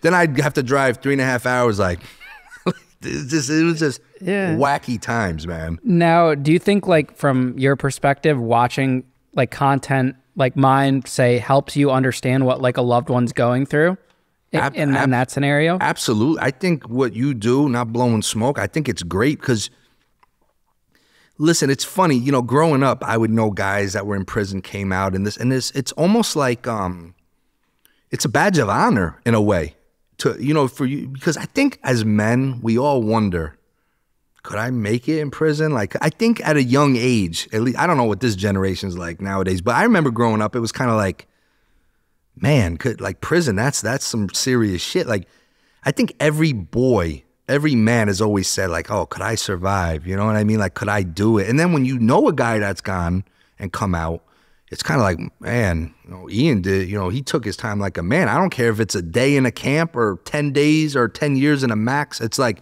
there's something to that. And it's like, it's good to get the perspective. Like, my dad never wanted us to come on holidays. He had a thing, like holidays, Thanksgiving and Christmas, he didn't want anything a week up to it. And I'd be like, He was like, it's just too hard for me right now. He goes, I don't want, it's tough. My dad loves the holidays. My dad loves Thanksgiving and Christmas. And, you know, you would think you'd want to see us. And at first I was like, what, does he not want to see us? But I realized it was just too hard. You know what I mean? And you know, we're home with a fire going, eating nice, and he's, you know, eating friggin' whatever. And I realized as time went on, I was like, I understand it. My mom took that hard. She's like, why? What do you mean you don't want to see us around Christmas? Nah, just come like beginning of December and don't worry about it. But I get it. You know, I can't imagine. I hope I don't have to experience it, but I can't imagine what holidays were like, you know? While he was away, were you thinking of like going to work a 9 to 5? Like, what were you thinking of your life? You must have been a little bit unhappy with where you were at to go from top of the world to this. Yeah, I mean, I definitely thought at one point I was top of the world. And then it was kind of like, you know, I did kind of, you know, with the oil company, it was kind of a quasi 9 to 5 job. And listen, I was okay with it. You know, I was like, you know what? You know, I had enough of the rush and, you know, living on this little pedestal, and I don't mind living a regular, quote, regular life. I'd kill for a regular life right now. You know, guys that, but I just don't think I'm built for it. I'm always in the mix with something. And it's not like I do it for any other reason other than that's just how I'm built. You know, Your brain's always churning. Always. And you know, like, and I catch myself. You see, like, sometimes it's hard to look at people in the eye, and that's my dad's fault, and I'll tell you why. But I'm always thinking, like, it never, and it's a gift and a curse because I can't turn it off. At home, I'm just like thinking, what can I do? What can I do? But I have trouble looking people in the eye because of my dad, because growing up, whenever I get yelled at, you know, I had like a nervous little giggle or laugh, and my dad would be screaming like a maniac. And he'd be like, look at me in the face when I talk to you. And I look at him, and he goes, oh, you staring at me? What, you think you're bad? You wanna swing on me or something? I'm like, I don't know. Do I look at you? Do I not? So I got this thing where we're looking at people. It's funny, but yeah, but like the brain churning never part, stops. Like I feel that because that's me. Like I'll be in the moment and I'll be so happy, but I'm thinking of like what's next. Like you're with a girl, you're with a project, anything. What's next? Yeah, and I try really hard. I really try to have some, like, even if it's an hour, to just turn off. But it's impossible with the phones. It's impossible. It's not. I tell my dad all the time, you guys had it easy back in the day in certain respects. You go home and, you know, that's pretty much it. You don't text messages, social media. You need content. You need to post. Am I falling behind? Where's my followers? It's like, dude, it's like, and you're, you know, obviously we all have teams, but at the same time, like, we're the type of guys where we're hands-on. We're doing it. Like, you have to be. And it's like, it's never off. And it's like, it's kind of sad in a way sometimes, but I just think guys like us, like, some people are just built for that. And I know I can handle it. It's not easy, but I know I can do it. But you know, AJ, when I think about it, I wouldn't have it any other way. Like, I think about where I was a year ago working at Whole Foods, and I love this shit, man. Like, I love the grind. I love doing something. You know what it is, man? It's embrace the chase. It's like a big, you know, you see people go hunting. They take pictures with these bears and friggin' deers or whatever, and you're like, you know, that's not my thing, but it's like, that's what we're hunting. Sometimes you don't even know what you're looking for, but it's like a grind, the hunt. You know, it's that chase. And sometimes there's no, like, you don't really have an end game sometimes. Sometimes it's just what are you going to pass on this road? You know what I mean? And that's a lot what I deal with, man. It's like, I end up in things where I'm like, how the hell did I end up doing this? And it's just is what it is. What was it like when your dad got out of jail? Like in the community, with your family, your relationship with him? It was, you know, it was a long stretch. I think it was tough for all of us. You know, I look at my dad as my boss even now. I mean, if he says to do something, I'm going to do it, whether I agree or not. That's just how it is. But I think it was different this time around. A lot of time went by, even though we saw each other weekly, basically.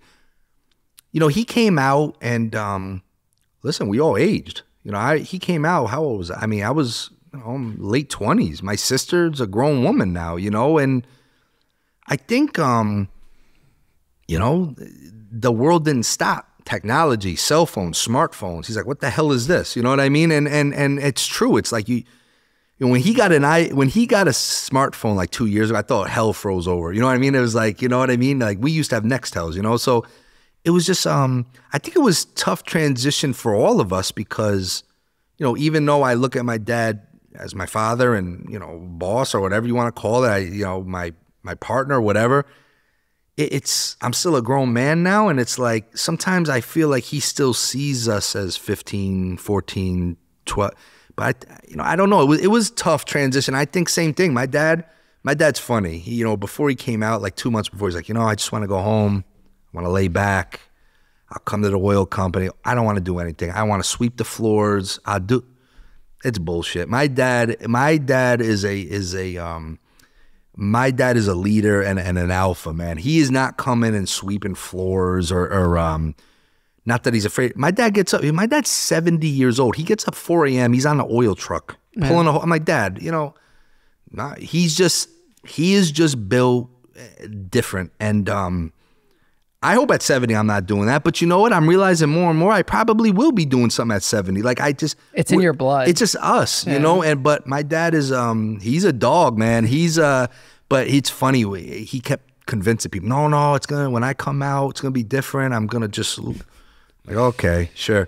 And he comes out, minute his foot hits the door, he's wants to buy an oil truck, wants to do this, you know. And I'm like, oh my God. And it was I think that's a natural thing for guys. I know a lot of guys who came out, and it's kind of like you want to make up for time. And you're watching from the outside, and you're like, dude, relax. But at the same time, you're like, you know, you don't know what it's like. I know, I couldn't imagine if I was away 8 years or so, and then I came out.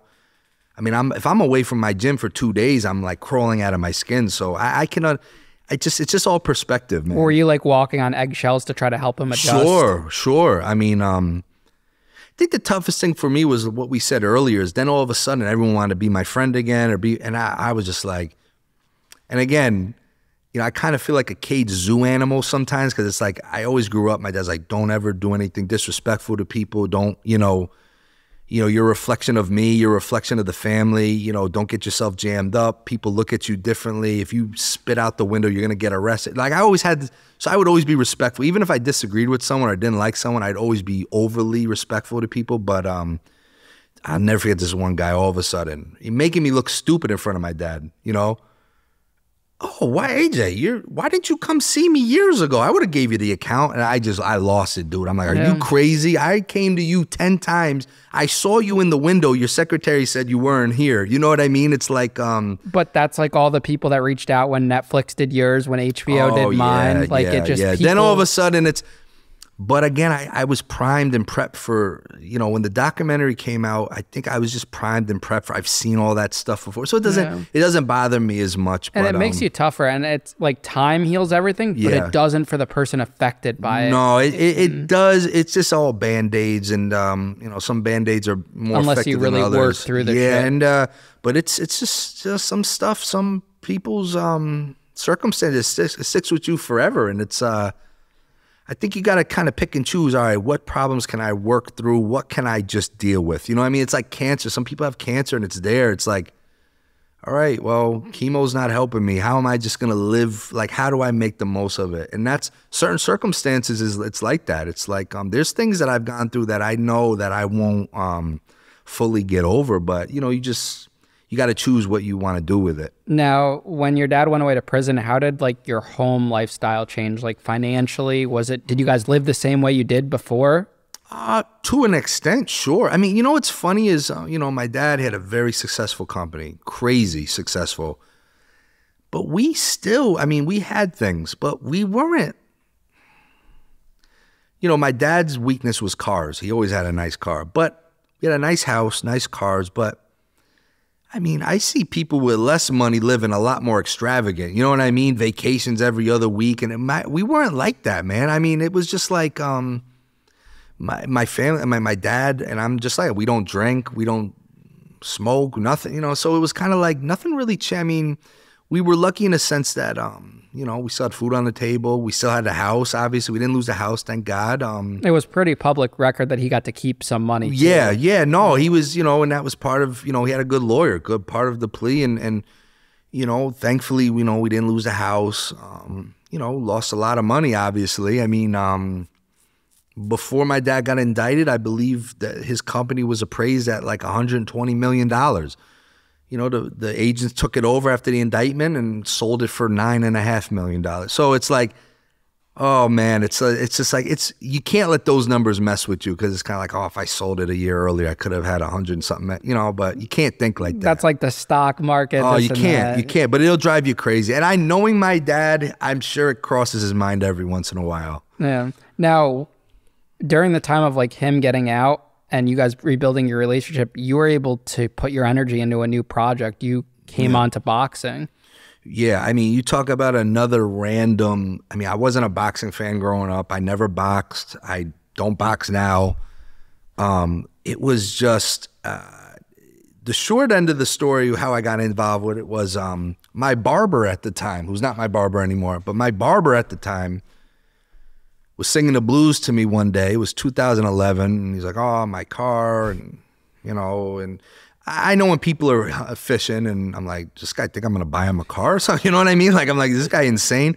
Oh, do you think you could co-sign for me?" And I'm like, "This guy's really lost his mind." So I'm like, and I'm thinking about it as he's, you know, got a razor to my face in a way. I'm like, let's wait till after he edges me up to tell him I'm not doing it. You know what I mean? And but I'm a sucker, and I'm like, I see this guy every week. Sometimes I go to the barbershop almost every week. You know.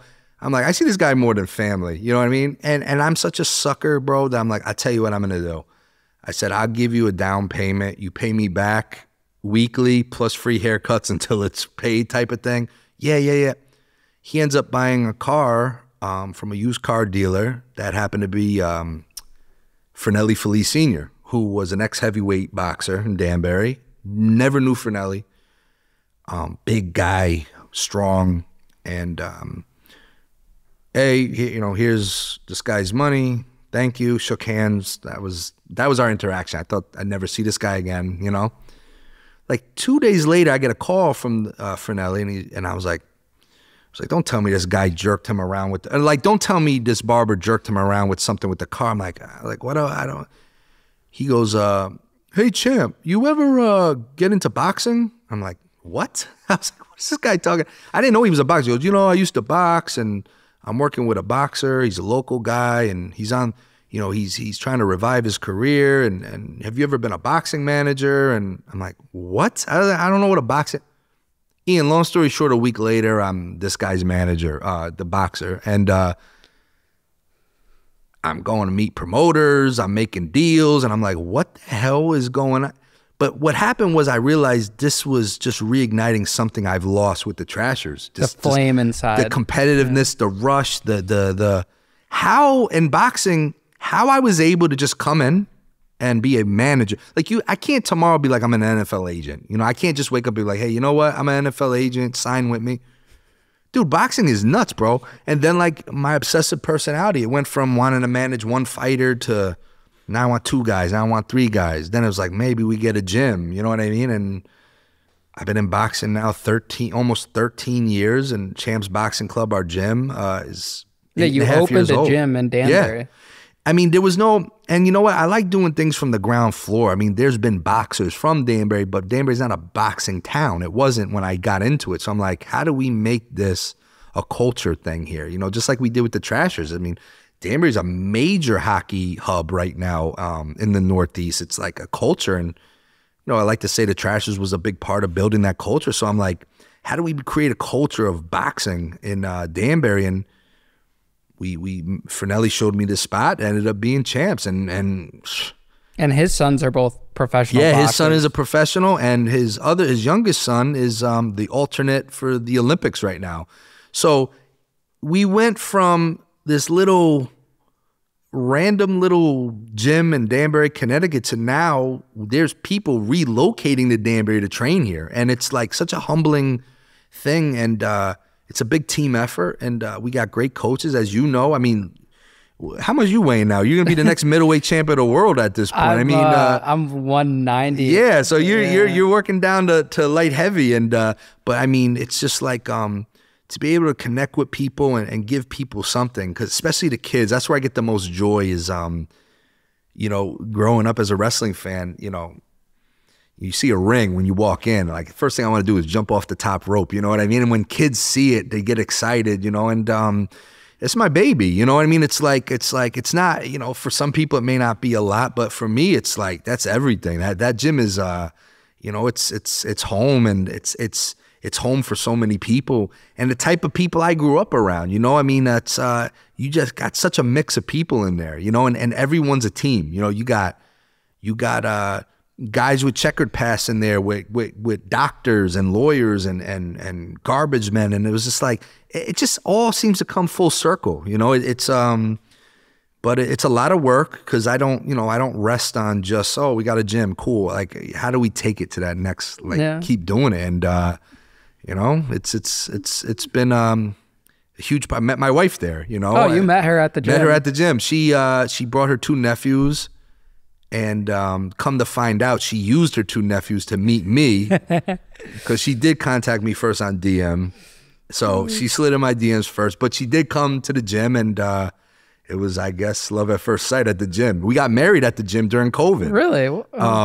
We were set to get married May 2nd, 2020, which we ultimately did. But because of COVID, we had to push back the wedding ceremony. And I was like, you know what? Why change the date? We got married in the ring with the Mayor Boughton at the time, and got married during COVID and had the wedding a year later. Crazy. And that's about the time I first started meeting you, because HBO filmed the scene. Yeah. And boxing has been like it more recently, now that we're training a lot heavier, and we're trying to get me to that next level. Sure. It's like, it's therapeutic, and like I relate to it in so many levels. It's a good, like, what my mind's running at 1,000,000 miles. I wish Champs was around when I was younger, because it would have been something, even, because I was very aggressive when I played sports, and mental health is so big now, especially in schools, and I'm telling you, boxing training, you don't have to have any contact. See, the mothers get nervous. My mother, every week, do you make sure the mothers know they're not fighting? I'm like, I know, but people don't realize, like, the non-contact training of boxing, it's like you said, when people do it for the first time, like, oh man, I love this. And same thing, when we get people through the door, it's very rare we lose them. And you've become part of the family there, and it's like it's just like a big family over there. Lots of action. There's pros, there's amateurs, there's random people, and nobody cares what's outside the door. Like, everyone's there to, like, it's its own domain. It's like it's like when I used to go on White Street, where my dad's, that garbage yard is still there. It's not him, obviously, but look, when you went those gates, it was like another city. It was like its own rules and laws, kind of like prison. It's a whole nother, when you went to AWD, it was like a whole nother world. And same thing with Champs in a way. It's our own little community. And I love that it represents the underdog, because that's what I relate to. That's all. I just want to deal with underdogs. I don't, because we are underdogs in the realm of boxing. Danbury, Connecticut, like, who the hell's from Danbury? But we're the underdog. When people see us, it's like, whoa, they're making moves now, and I love it. When I like it, it's got to be gritty, not pretty. I want guys that are dogs and guys that just care, and we got a good cast of characters over there. Yeah. Now, do you think starting Champs and what you've been able to build helped give you peace from your past of the Trashers and what you lost? Yeah, I think, it's funny. Before the documentary came about, after we lost the Trashers, I didn't want to talk about the Trashers. I didn't even watch hockey. I wanted, and that was a huge part of my life, hockey. I didn't want anything. When boxing came, I wasn't even thinking about the Trashers. I kind of put 2 and 2 together. Hey, I got something back that I lost, but I would never say the word Trashers. And of course, people every once in a while, hey, can you tell us about that? I'm like, I don't want to. It's funny. It's like Seinfeld's my favorite show of all time. But I heard if you ask, like, George Costanza about being George, he hates it. He doesn't want to talk.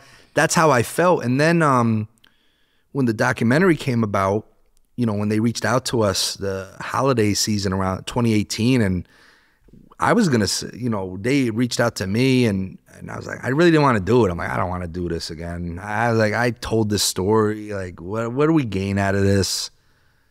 And then me and my dad talked, and we weren't sure. And then we really fell in love with the producers, man. The 2 brothers, Mac and Chap Way. They're great guys, and they kind of gave us a lot of assurances that we were going to be able to tell our side of certain things. And, obviously, look, you can't tell the story without a lot of negative and ugly in the end, because it's just part of it. But we never felt like there was a lot of positivity behind. And then we're like, you know what, Dad, screw it. Let's just do it. And we did it. And they did a great job. And I tell you, when it came out, I tell you, bro, it brought so many emotions out at me. Like, I felt like I was back in 2004. You know, I felt like we were back on Ive Street, right at the rink, and I just almost immediately I fell back in love with hockey. And was it therapeutic also talking about it? Yeah, it was, and I felt good with the people we were talking, because people, even before the Netflix thing, you'd have people, hey, we want to make a movie about this, and I know where they're going with it. I know what they want, and I don't want to feed into certain things and sleazy people. But these guys, from the first day, I was like, these guys are good guys. I don't think they're going to sandbag us, and it ended up being pretty, I guess, successful. And well, that's an understatement. It's a major Netflix documentary. It's weird, man. It's like, I don't like that. Even like I don't. But it's a part of you. You yeah, know? it is. And like something that's crazy too is that year the HBO doc came out on me, and then 3 months later, Netflix. So it's about two people in the same town. And you just said it, the ice arena was a street over from where the nightclub was. It's all there. It's like crazy. People used to go from the ice arena there. You know what I mean? It's like, it's crazy. And it's like, we never really crossed. Thankfully, probably for the both of us, we never crossed at the time. But nah, man, it's true. And I remember when your doc came out and the story. I remember a guy from HBO reached out and wanted permissions to use. I'm like, yeah, absolutely. Ian's a great kid, blah blah blah. And it was awesome. The doc was, and then it's like you said, like Danbury, Connecticut, like two major documentaries in one. I mean, it's. And then you have Glover Teixeira. Yeah, and then you have the John Oliver stuff with the mayor. Yes, yeah. I mean, it's just like Danbury's just one of those random cities that just. No one ever heard of it. And there's just always something going on, and it's just sometimes the stars align, man. It just, I find it like so crazy to this day, because I think I mean, unless you're from like New York City, I think where you're from somewhere, when you see it in the news, it's kind of like, oh shoot, that's where I'm from. But like with our situations, I mean, like you said, some like Netflix, HBO, like those are some heavy hitters. I mean, it's like when you see that, it's like, oh my God, it's like. And you've been able to create a brand for a hockey team that doesn't even exist anymore, and that's one of the biggest. So crazy. It's like well-known hockey teams. Every day. Are the Trashers coming back? No. Are the Trashers come back? No. And it's like, I tell you, I've gotten the itch, bro. Like my love for hockey kind of came back, and I'm trying to find ways to give back to hockey. And look, you never know, man. You never know what could happen. But I just feel like if the Trashers ever came back, it would be like the horrible sequel that it's just like. It's like, it's a different time. Hockey's a different game. It's not as aggressive. Like, I could never put a team together like but we find different ways. We find different ways to keep the name alive and do different things. And it didn't just stop with Netflix. Drake hits you up. Can you tell us the Drake story? Like, what happened? Truth to God, like, so Netflix, it was August 31st, our episode came out. It was a Tuesday. That next day, the Wednesday, I'm sitting there, and it was the day after the doc first came out. So our Instagram followers went from 400 people to a few thousand. It was getting DMs all over the place. It was overwhelming, to be honest with you. It was insane. I'm sure you went through the same exact thing. And all of a sudden, this random guy, DMing me. First of all, it just shows you how regular of a guy I am. I thought you had to answer every single DM. So I'm like, Ming, I got to stay home today. I can't go to the gym. I got to answer thousands. So I'm answering it, and this one guy's like, hey, that's pretty cool. Drake's following you. And I was like, what? And he screenshotted it. And I was like, and he followed the gym. He follows champs too. So I'm like, what the hell? So I'm thinking to myself, I'm looking if he messaged me, he didn't. And I'm just like, listen, man, this guy, if he follows you, he wants you to reach out to him. You know what I mean? Like, maybe he doesn't want to be the first to reach. So I got no pride. I don't care. I'm like, hey, thanks for the follow, -AJ. You know what I mean? And dude, within 30 seconds, he reaches out. Oh my God, I just watched this doc last night, blah, blah, blah. This is crazy. I need a jersey. He was releasing an album like that Friday or Saturday, Certified Lover Boy. And he's like, I need a jersey. And I'm like, Ian, I don't have jerseys. It's friggin' 2021, So I'm like, yeah, I'll get you one. You know what I mean? And then I'm thinking to myself, like, how the hell am I going to get him a jersey? Then in the gym, I had the inaugural Trasher jersey when we were doing the demo. they used my high school number in my name. And it's framed. It was in a nice frame. I broke the glass. I took that shit right out. Didn't know you could just go behind and undo it nice, but I broke it because that's what we do. It's a trasher way to open a frame. I broke it, and I was just like, hey, I got the jersey. And he's like, bro, I need it. I leave. And he goes, I leave in 2 days to Houston and this and that. I'm like, well, first of all, it's got my name on it. He's like, no, I want with your name on it. I'm like, it's 3X. That's how I used to wear it. You know, he goes, I don't care. So I'm like, how am I going to get this to him? Because again, there were still COVID parameters. He's in Toronto. I'm like, I can't. I was going to take a flight. I didn't have my COVID vax at the time. I'm like, So sure enough, he's like, I'll tell you what. He goes, I'll send a driver to Buffalo, right over the border at this casino. And if you could get someone there, you know, I had a guy send him up, gave the jersey, and that was the end of it. And I was just like, all right. Didn't talk to him. His album comes out that Friday night, I think at midnight. Ian, no exaggeration, you can ask my wife. Like 1 o'clock in the morning, I'm watching Seinfeld, and my phone, like a Christmas tree, starts like lighting up. Like, dude, I'm like, honestly, the first thing I thought about was like, oh my God, did someone pass away? Like, I'm scared. I'm like, Ian, the notifications, and I'm not trying to sound funny or cool. I'm telling you, there were so many notifications coming in, I couldn't operate the phone. So I go up to my wife. I'm like, Kim, can you call my mom? Or like, I think something's wrong. And my mom's like, what? Why are you calling me? Nothing. And I was just like, my phone. So finally, Kim goes on, and she starts screaming. She's like, oh my God. I was like, what? And this guy takes a picture with the Trasher jersey on. And I'm just like, dude, I felt like, I was like, dude, it was one of the weirdest sensations. I was like, this is the craziest. And my phone for an hour, I couldn't even operate it. There was so many things coming in. We jumped up to like 20,000 followers. I was like, what the? First thing I'm thinking about is I don't have any jerseys to sell people. Because everyone's like, oh, where can I get a jersey? Where can I get? Dude, it was the craziest.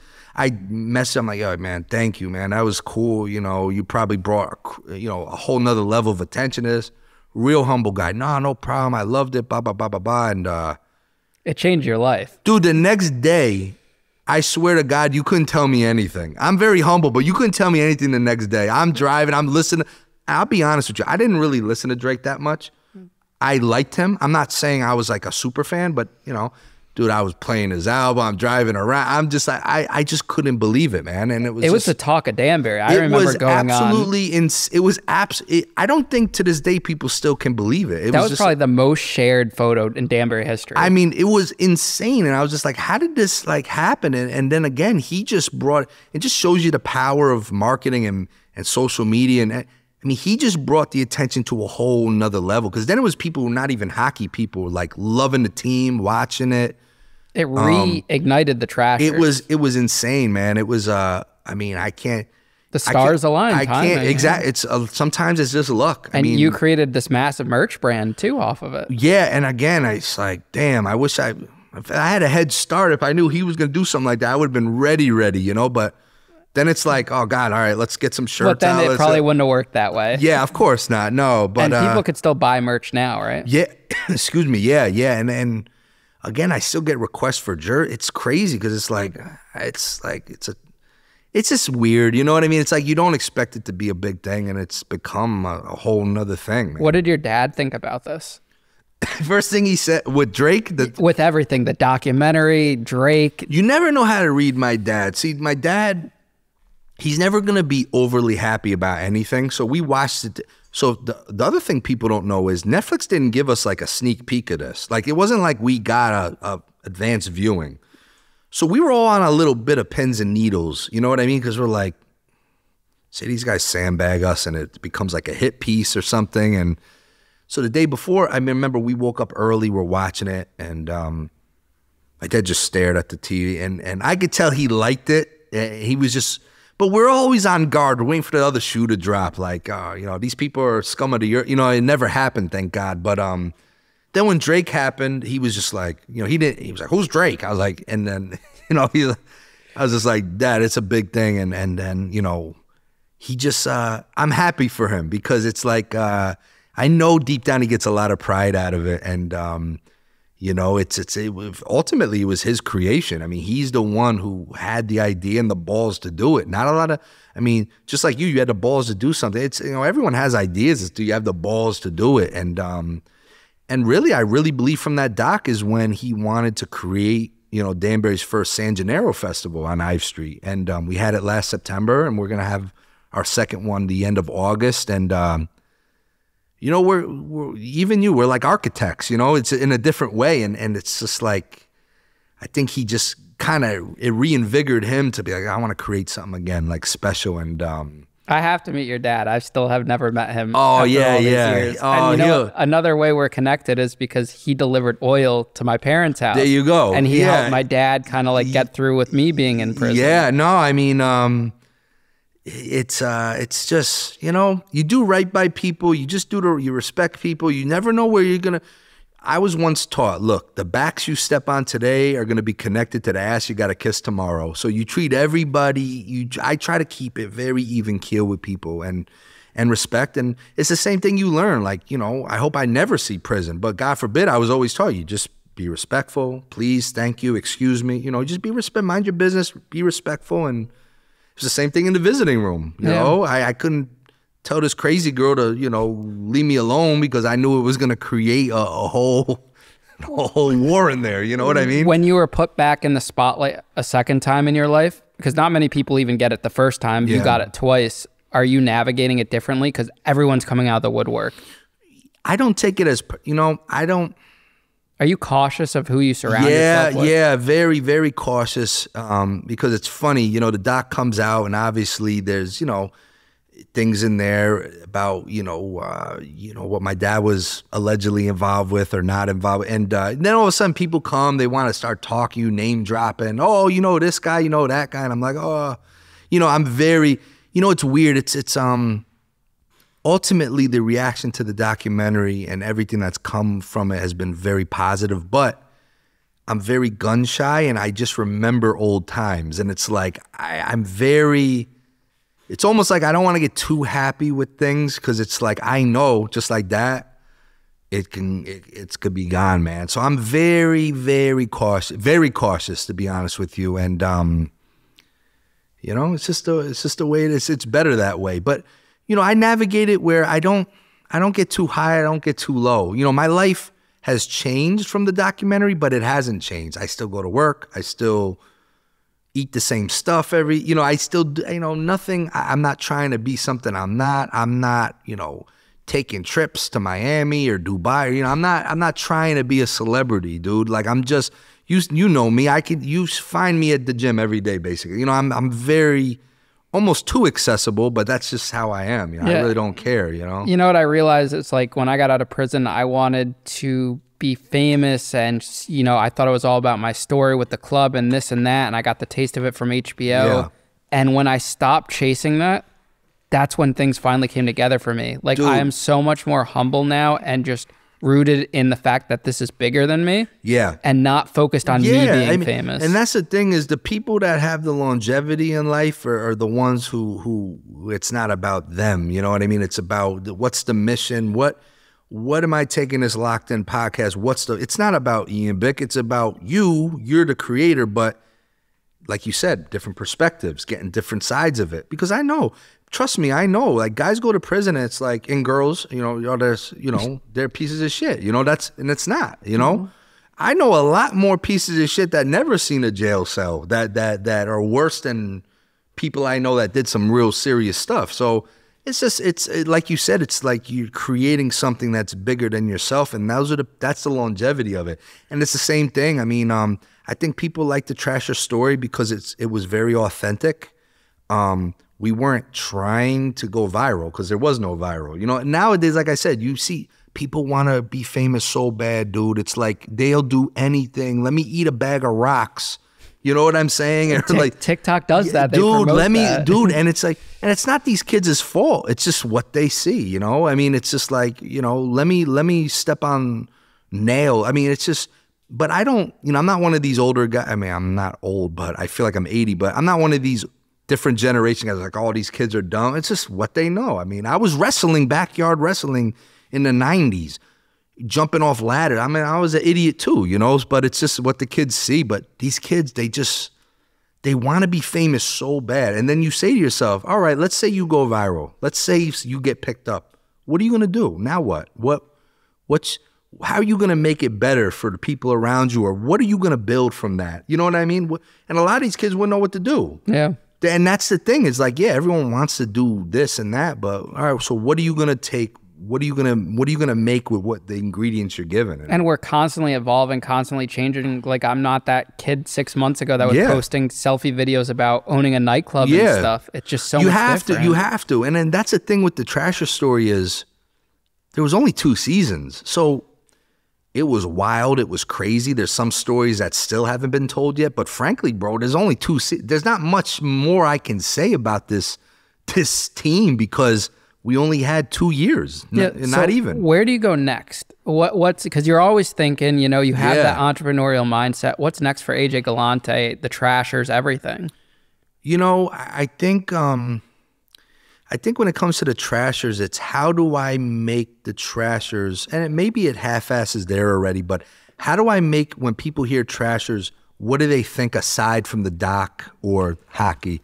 Like, how can I expand it into, you know, something, you know, how does it become like an adjective? Oh, he's a trasher. You know what I mean? Like, how do I keep the brand visible without the documentary? You know, how in 10 years can people still, like, it's still relevant? And there could be a 5-year-old in 10 years from now that wasn't even alive for the documentary that know what the trash. I don't know. I don't know if there's an answer. I don't know if there's an end game, but just pushing that, like, that Trasher brand, what does it mean? Like, you know, like, yo, I want to be like, yo, you're a Trasher. You know what I mean? Like, it sounds stupid now, but how do we make it, like, how do you make it where it's like, you know, it stands for something other than a trash can and a hockey stick. You know what I mean? So, but I don't know. Ian, I swear, I wish I had a better handle on, I wish I had a 10-year plan. I don't know. You're still trying to figure it out. Dude, you know what? My favorite movie possibly of all time was Dark Knight. I'm a huge Batman fan. I love Dark Knight. Heath Ledger has a line that I think is the greatest line of all time and honestly describes me to a T. He says, when he's talking to Harvey Dent, he goes, you know what I am? I'm a dog chasing cars. I wouldn't know what to do if I caught one. I just do things. You know what I mean? I don't have a plan. And that's really, and it's kind of scary to say that, but it's true. I mean, you know, I'm a father now. I want to be able to provide a good life for my son. I want him to learn a lot of the old school values I was taught, but I know he's going to be different. And I don't want him to follow me to a T. I want him, you know, everyone says, oh, he's going to play hockey. I hope not. I want him to play golf. You know, I want him to play tennis or something. You know, I got a little softer. I shouldn't say that, but I softened when my son was born. I got a little softer, and I can't imagine him skating around like I used to do and running into people, going crazy. You know what I mean? And it's like, I want him to have certain value, but I want him to just be his own guy. You know what I mean? I don't want him to ever feel like I'm in the shadow of dad or grandpa. I just want him to just be healthy, happy, you know? What's your message to the people that are different, to the people that are like you, like me, that are creators, creative, and maybe are afraid to take that risk or think outside the box? I would say, dude, fail. Put it out there, fail. And you know what? You're going to learn so much from failures. Because, look, I've had so many ideas that have, like, 1 out of every 100 of my ideas seem to work. But I keep shooting. I will keep throwing shit to the wall, fail. Because if you start off right off the bat success, you're going to get comfy. You're going to think it's sweet. Fail. Put it out there, fall on your ass, get up. Keep going, man. Shoot the shots. You know what? I mean, I'm not saying lose all your money or your life savings, but I'm saying put it out there. I know it's scary because there's things now. Like, I have my best friend in the world. In case they're both watching, I have 2 best friends in the world. But one of my best friends in the world came out with his own clothing line in a year. And I remember right before he was flirting with the idea, and I could see he was unsure. And I'm like, Manny, do it. Just do it. Just do it, bro. And in 1 year, he's done stuff with ex-NFL players. He's been working with this big NASCAR guy. Just do it. And you know what?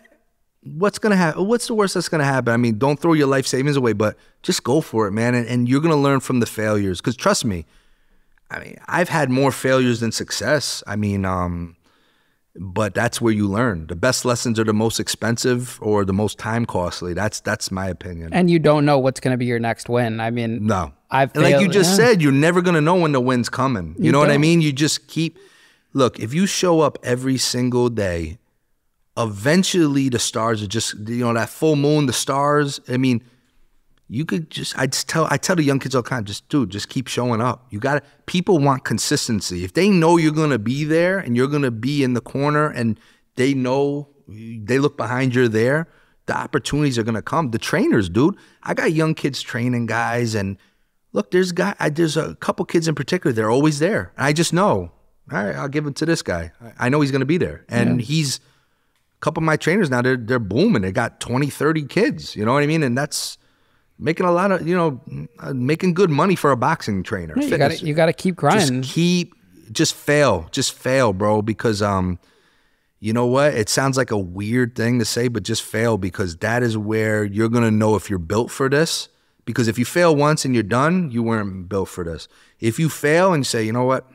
Let me feel bad for a day or two. I get up, learn, tweak, and then you're gonna be successful. That's how you're gonna learn. Yeah, it took me 10 years to figure it out. Yeah, like 10 years. In 1 year, I guarantee you're gonna be in a position, you personally, where you're like, damn, I couldn't even believe like a year ago I'm here now. I mean, you might think that now, but in a year, I guarantee you personally are gonna be in a position where it's like, I wasn't even thinking like this was possible. I mean, I'm just so blessed and grateful for like how this is, because this could have been another failure, because the whole Danbury knows I failed a lot, But you know what? Danbury's a blue collar town, and Danbury should realize, hey, listen, you know what? He's one of us, and you know what? Kids you're a kid, dude. I mean, half these Dudley Do-Rights when they were our age were doing way worse stuff than we were. You know what I'm saying? That's the truth. I was 17 years old. And I was 17 when I started. So you know what? Kids, listen, I don't, you know what, bird in the hand, bro. You gotta, the people that are in your corner, that's who you gotta center it around. And everyone else who doesn't like it, it's a reflection on their failures, and they just realize, hey, I'm never gonna do anything worthwhile. And you know what? Fuck them, bro. AJ, where can people find you at? Oh, at DB Trashers on Instagram. Yes, I control the Instagram, so I try to answer everybody.